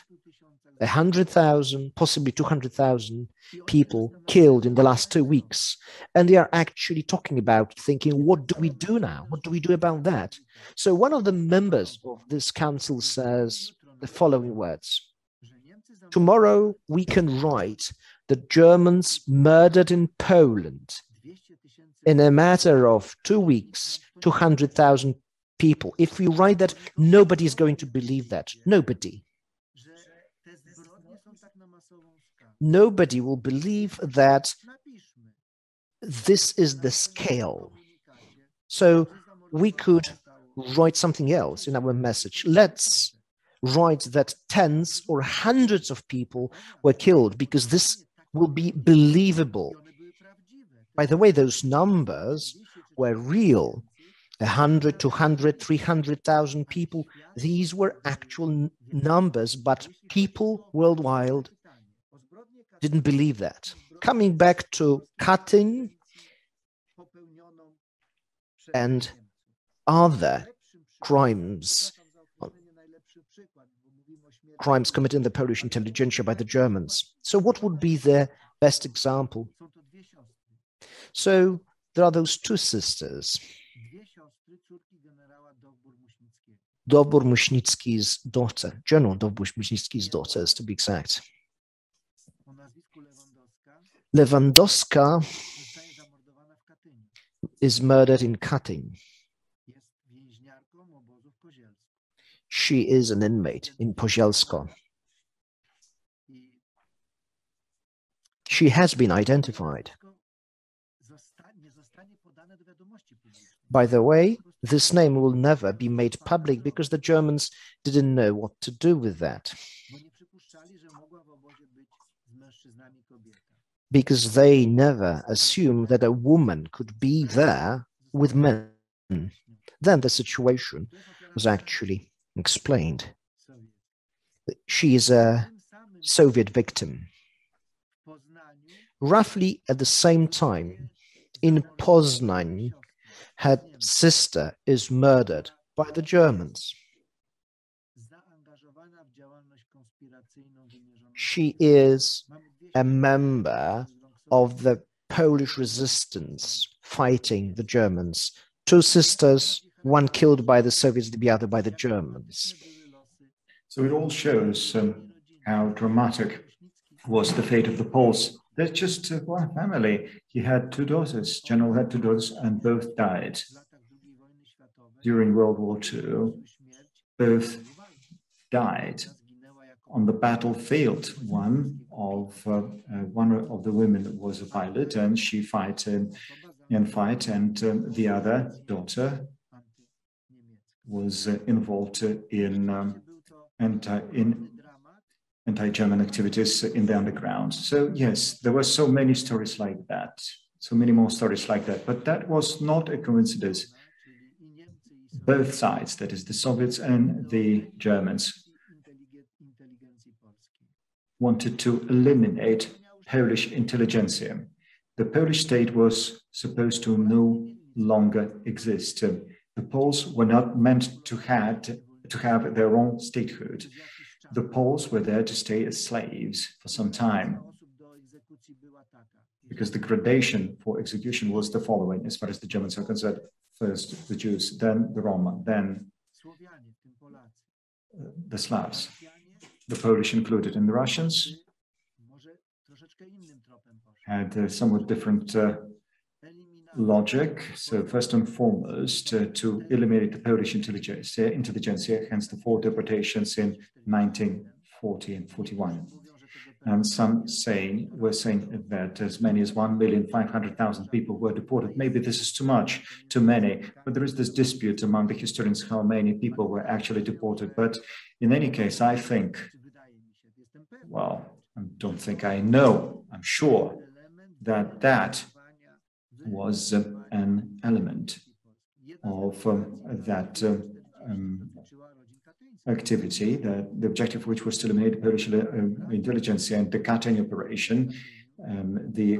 operation, had its reverberations because fathers, grandfathers, and sons and brothers were killed in Katyn, and their families were taken in to the forests. So the Russians were trying to conceal the traces, to cover up, and to take away all of the witness, because if people are in Kazakhstan or somewhere in the steppe far away, they would not be looking for their husbands, brothers, cousins, and grandfathers. So that was a crime that was meant to be well hidden. And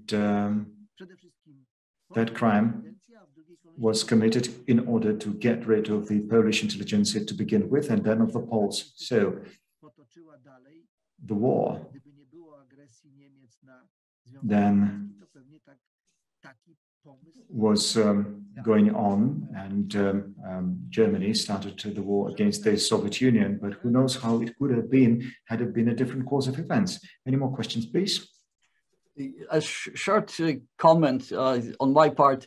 My family comes from an area around Bobruisk, historically speaking, and a good portion of my family actually, after 1920, after the Riga Treaty, was left outside of the Polish borders. And so we have within the family actually lots of additional history that is not covered here by the topics that we started. Polish operation of 1937-38. There is 17 Jeśmans on the list of Russian memorial as victims of just a Polish operation in 1937-38. So there is a broader context. It's not that killing started in 1939. It is basically much longer period from 1917. Lots of Poles were murdered in the territories that were left after the Riga Treaty. So this was a general comment. Also, going to the West, my grandfather was a mayor of Śrem, that's Wielkopolska, and he was on the prescription list. He survived the war, but was murdered in 1946 after the war. So he was in hiding for over 6 years. So all these things are very much connected here, both the elimination of elites on the eastern side of Poland as well as on the western part. Next question is about a contemporary issue. This is lawsuits that were originated in Strasbourg International Tribunal against Russia. Nothing came out of it as far as I know. Do you have any comments? What was actually the official stated reason why the International Tribunal did not proceed with this case?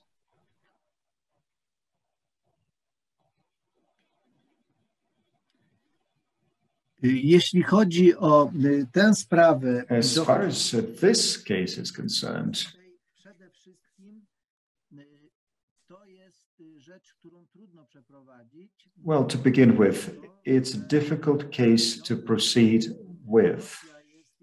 That is due to the fact that Russia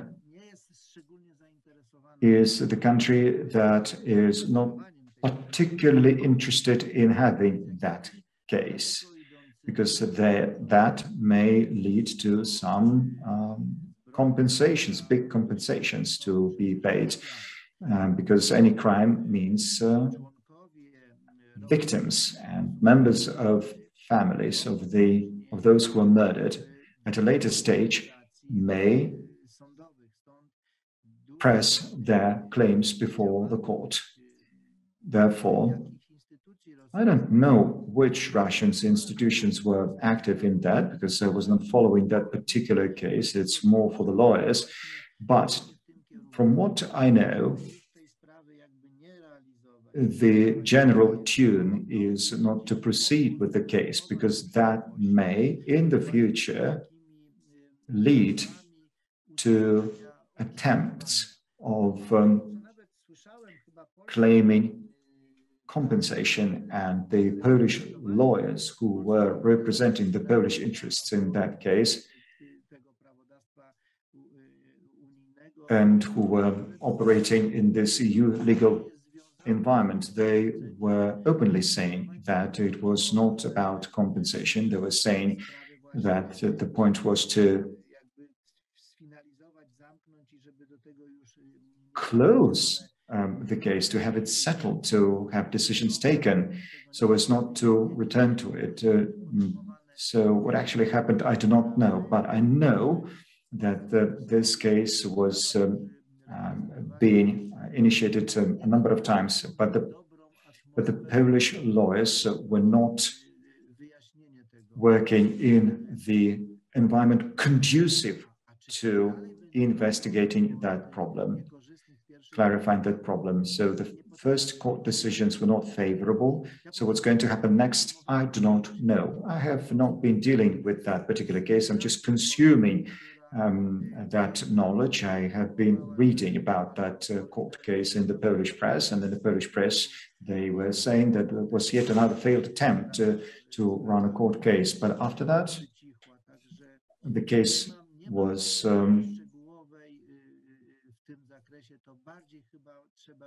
no longer on the table. So perhaps this question should rather be addressed to the Polish lawyers who were involved in that particular case. But actually, it's not my cup of tea, and I do not have knowledge, detailed knowledge on that particular case. So I'm not in the position to give you any specific information. All I know that it was a failed attempt. And there was that potential possibility that it was all about a possibility of pressing for claims. But was it the main reason? Perhaps it was not the main reason in the case. I just do not know. But all I know that at some point there was a lot of talk about possible compensation. So next question, please.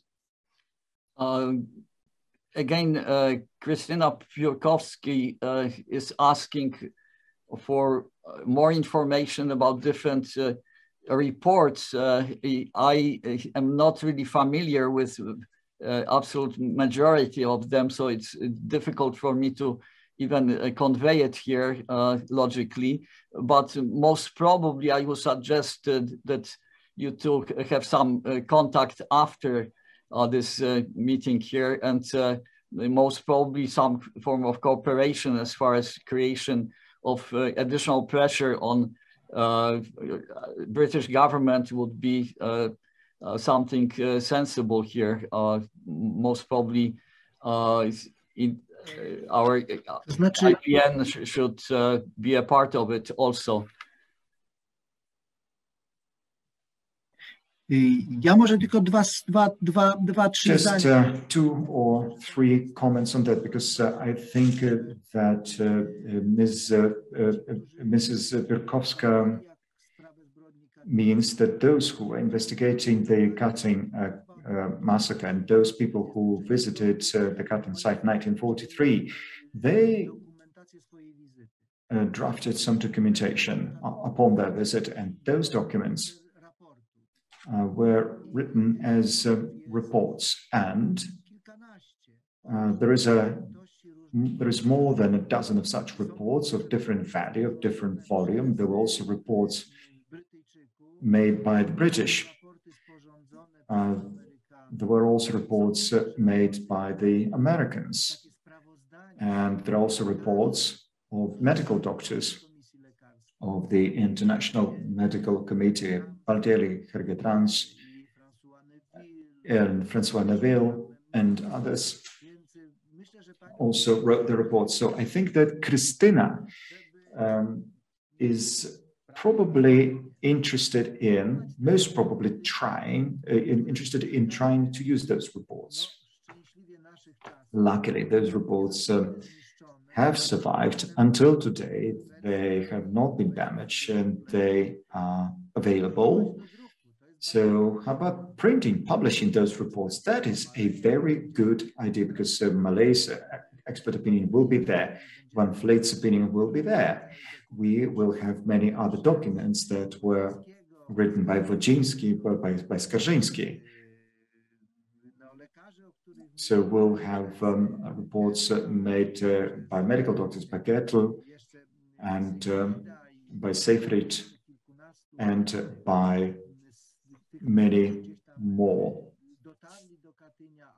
people who either were in Katyn, but for some reason or the other were dealing with that. So there are reports drafted by the Americans, by Poles, Americans, British, Italians, Swiss, and representatives of other countries. And maybe such a publication, published in the Polish language and published in the English language, would be a very important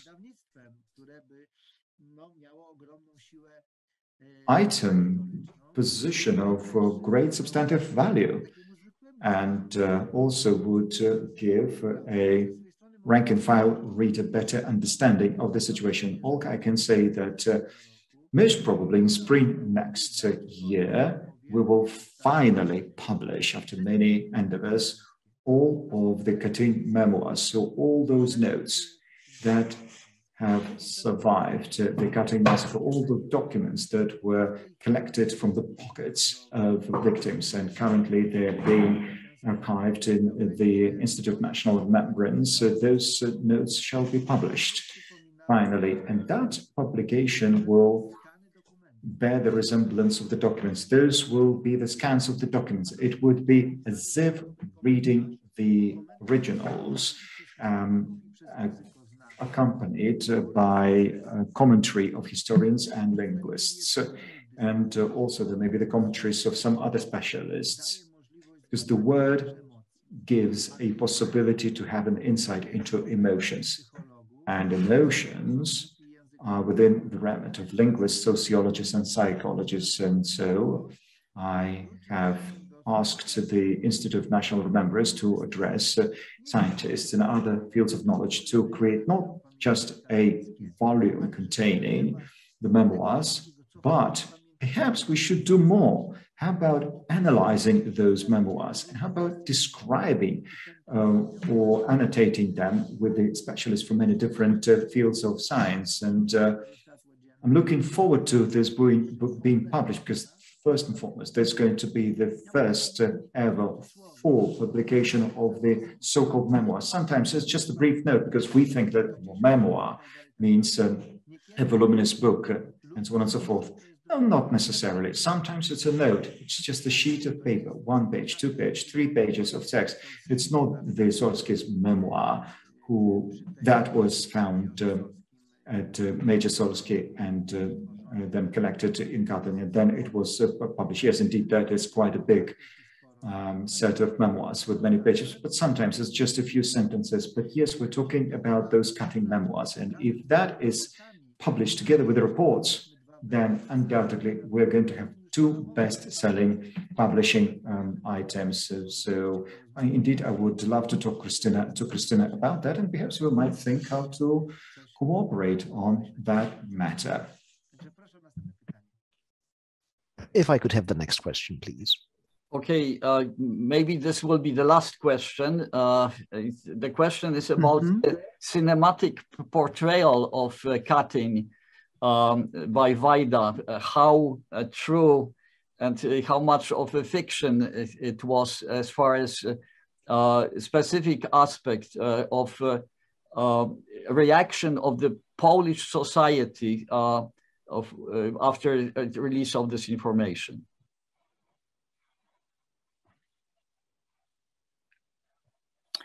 Tak, to jest...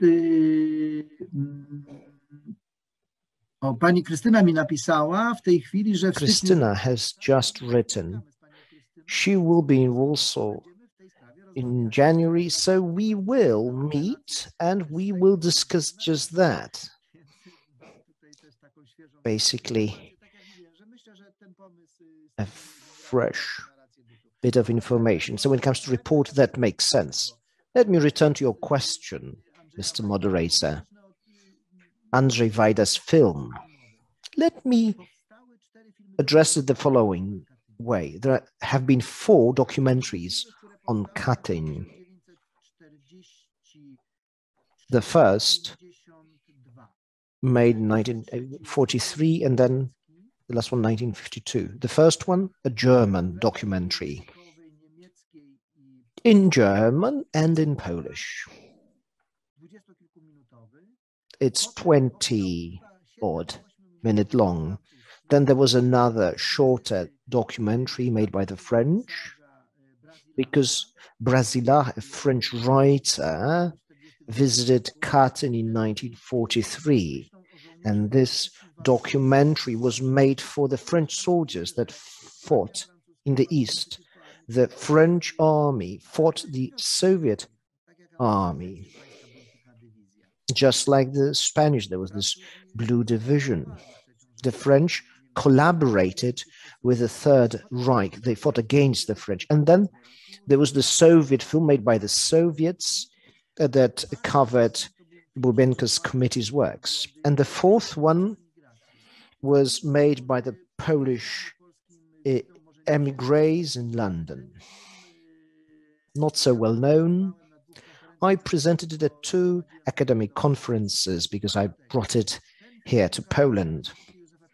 I also showed it in New York at the Józef Piłsudski Institute. A few dozen people were present. Coming back to Wajda's film, his motion picture, I like it a lot. There is some fiction there, but there is also a lot of truth in it. What do I mean by true? Because the author actually looked into the heart of the matter. So the question pertained to how the Poles reacted to it. You see 1943 there. General Smorawiński's family is in Kraków, and they learn that the victims are being identified. There is a list, and we see General Smorawiński's name there, and it's actually the case. The first message published in 2 local papers, you can find General Smorawiński's name. It's not fiction. And I mean here the papers published in Polish by Germans. And there are people queuing up to buy these issues because those poor quality papers are the only source on the Soviets' crime.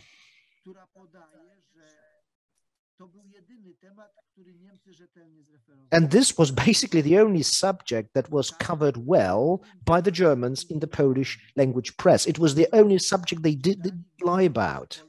Furthermore, Polish readers could voice their own opinions. And it was actually very much publicized an issue by the Germans. The Germans wanted this information to reach the loved ones of the victims murdered in Katyn. So basically it was a part of their propaganda efforts. Notice, what do we see in Wajda's film? You can see an excerpt from a German documentary made in 1943. There's more to it. Dr. Tadeusz Pawrowski is mentioned. There is a short commentary too.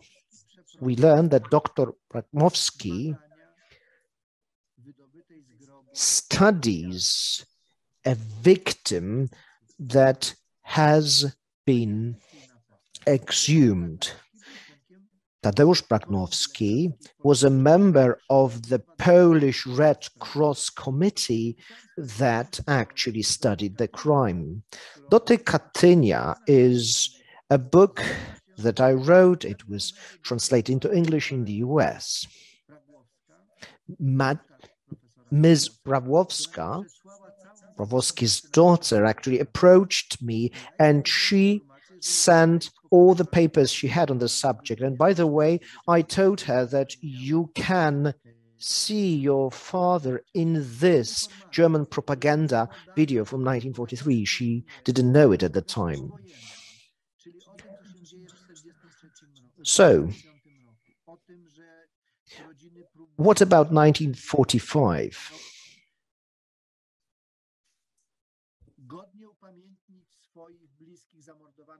The victims' families were trying to commemorate their loved ones. They put up plaques in cemeteries. And actually, this is what we find in the film, and it was the case. Such things did happen. Families would try to establish the whereabouts of their father, of their grandfather, of their loved ones. People would write letters to the highest authorities of the communist Poland. Fala 49, Wave 49.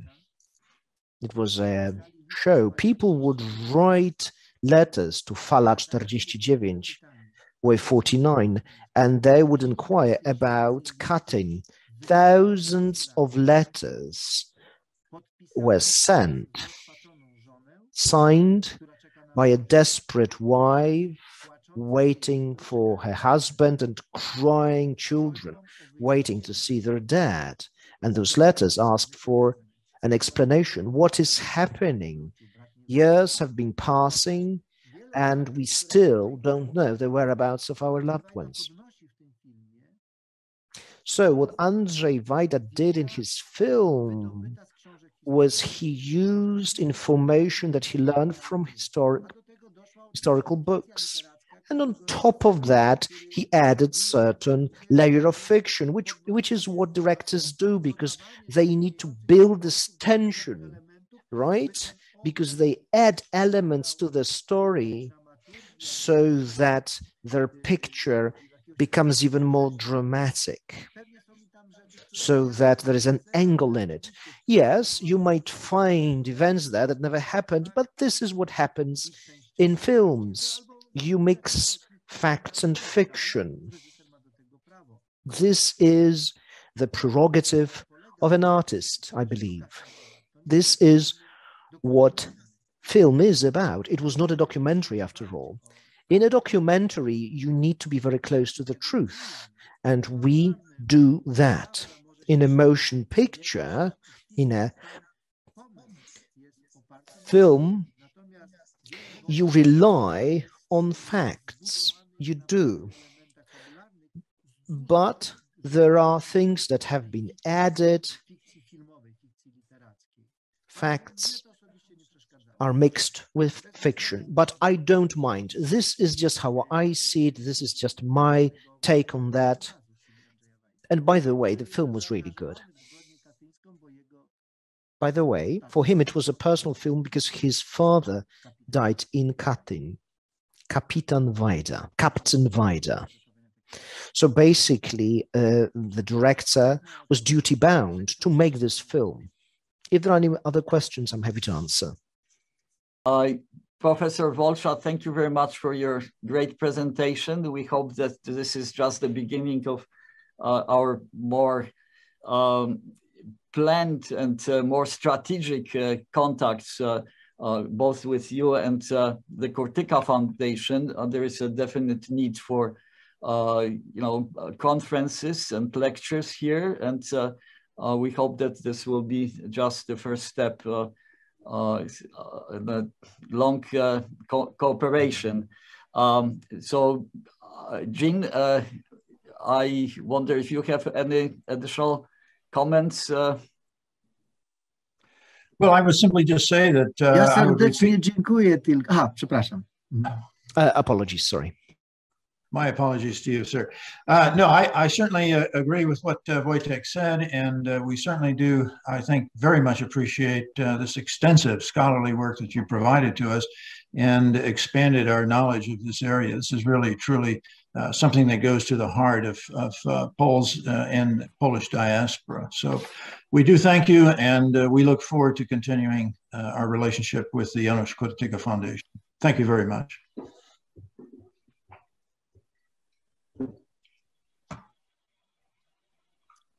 Ja serdecznie dziękuję Państwu za uwagę i przepraszam, że tak długo. Let me thank you for your attention. Thank you for bearing with me. I apologize, I took a lot of your time, but this is what happens sometimes. You see that your audience is interested, and then time disappears. And by the way, Katyn is so important that time should be irrelevant. We should simply keep talking about it, no matter what time it is, whether it is 5, 6, or 7 p.m. Katyn is timeless. This is a thing that needs to be discussed, and we need to do it well. Thank you for this meeting, and thank you for giving me this opportunity to present my work, and thank you for the questions that you have put to me. Some of them have been helpful in making things clearer. Thank you very much to all of you. Thank you. Thank you, Professor. Ladies and gentlemen, let me just say a few words.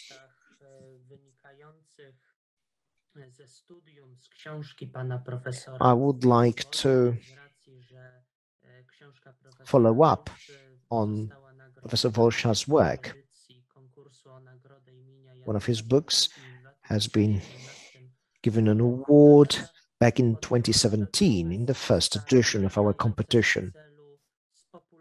Our foundation has been working towards making this issue better known. We have been doing that because of how important this issue is for our identity.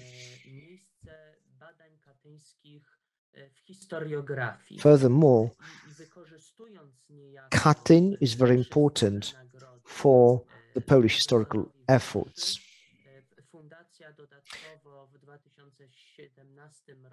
In 2017, our foundation organized an academic session involving the professor as well as other eminent experts in this field,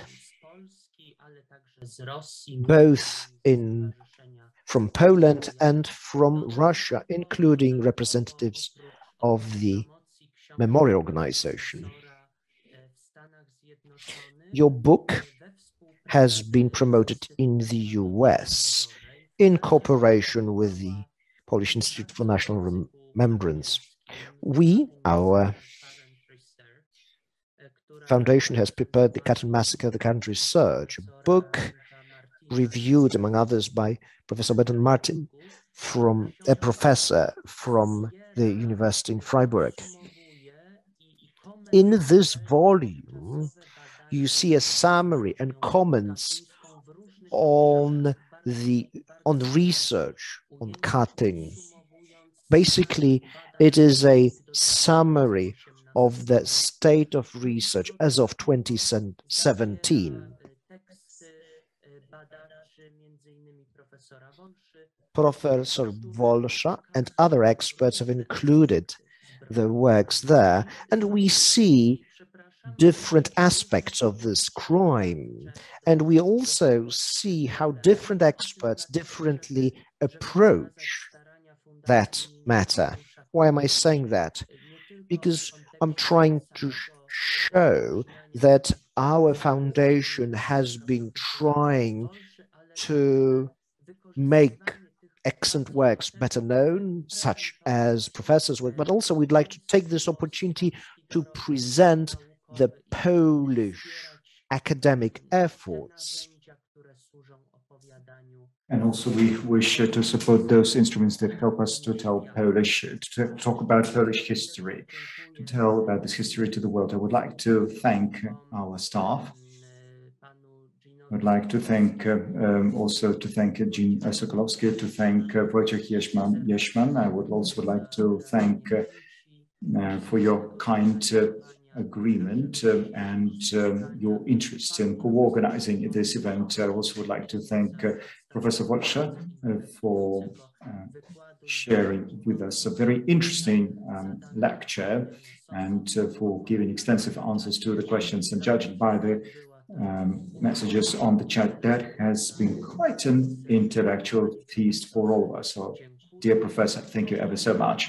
And now it is over to my colleague, to Veronika, who is the coordinator of this project, The Seeds of History. Over to you. Yes, thank you very much for your kind participation in today's meeting. Already today, I'm inviting you to take part in the next meeting that will be organized within the framework of this project. This will be a conference entitled Seeds of History.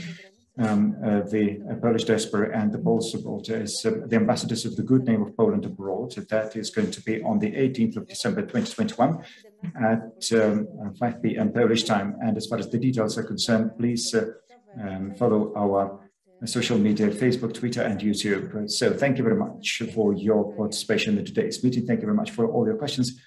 All the best and bye-bye. Goodbye. Do widzenia.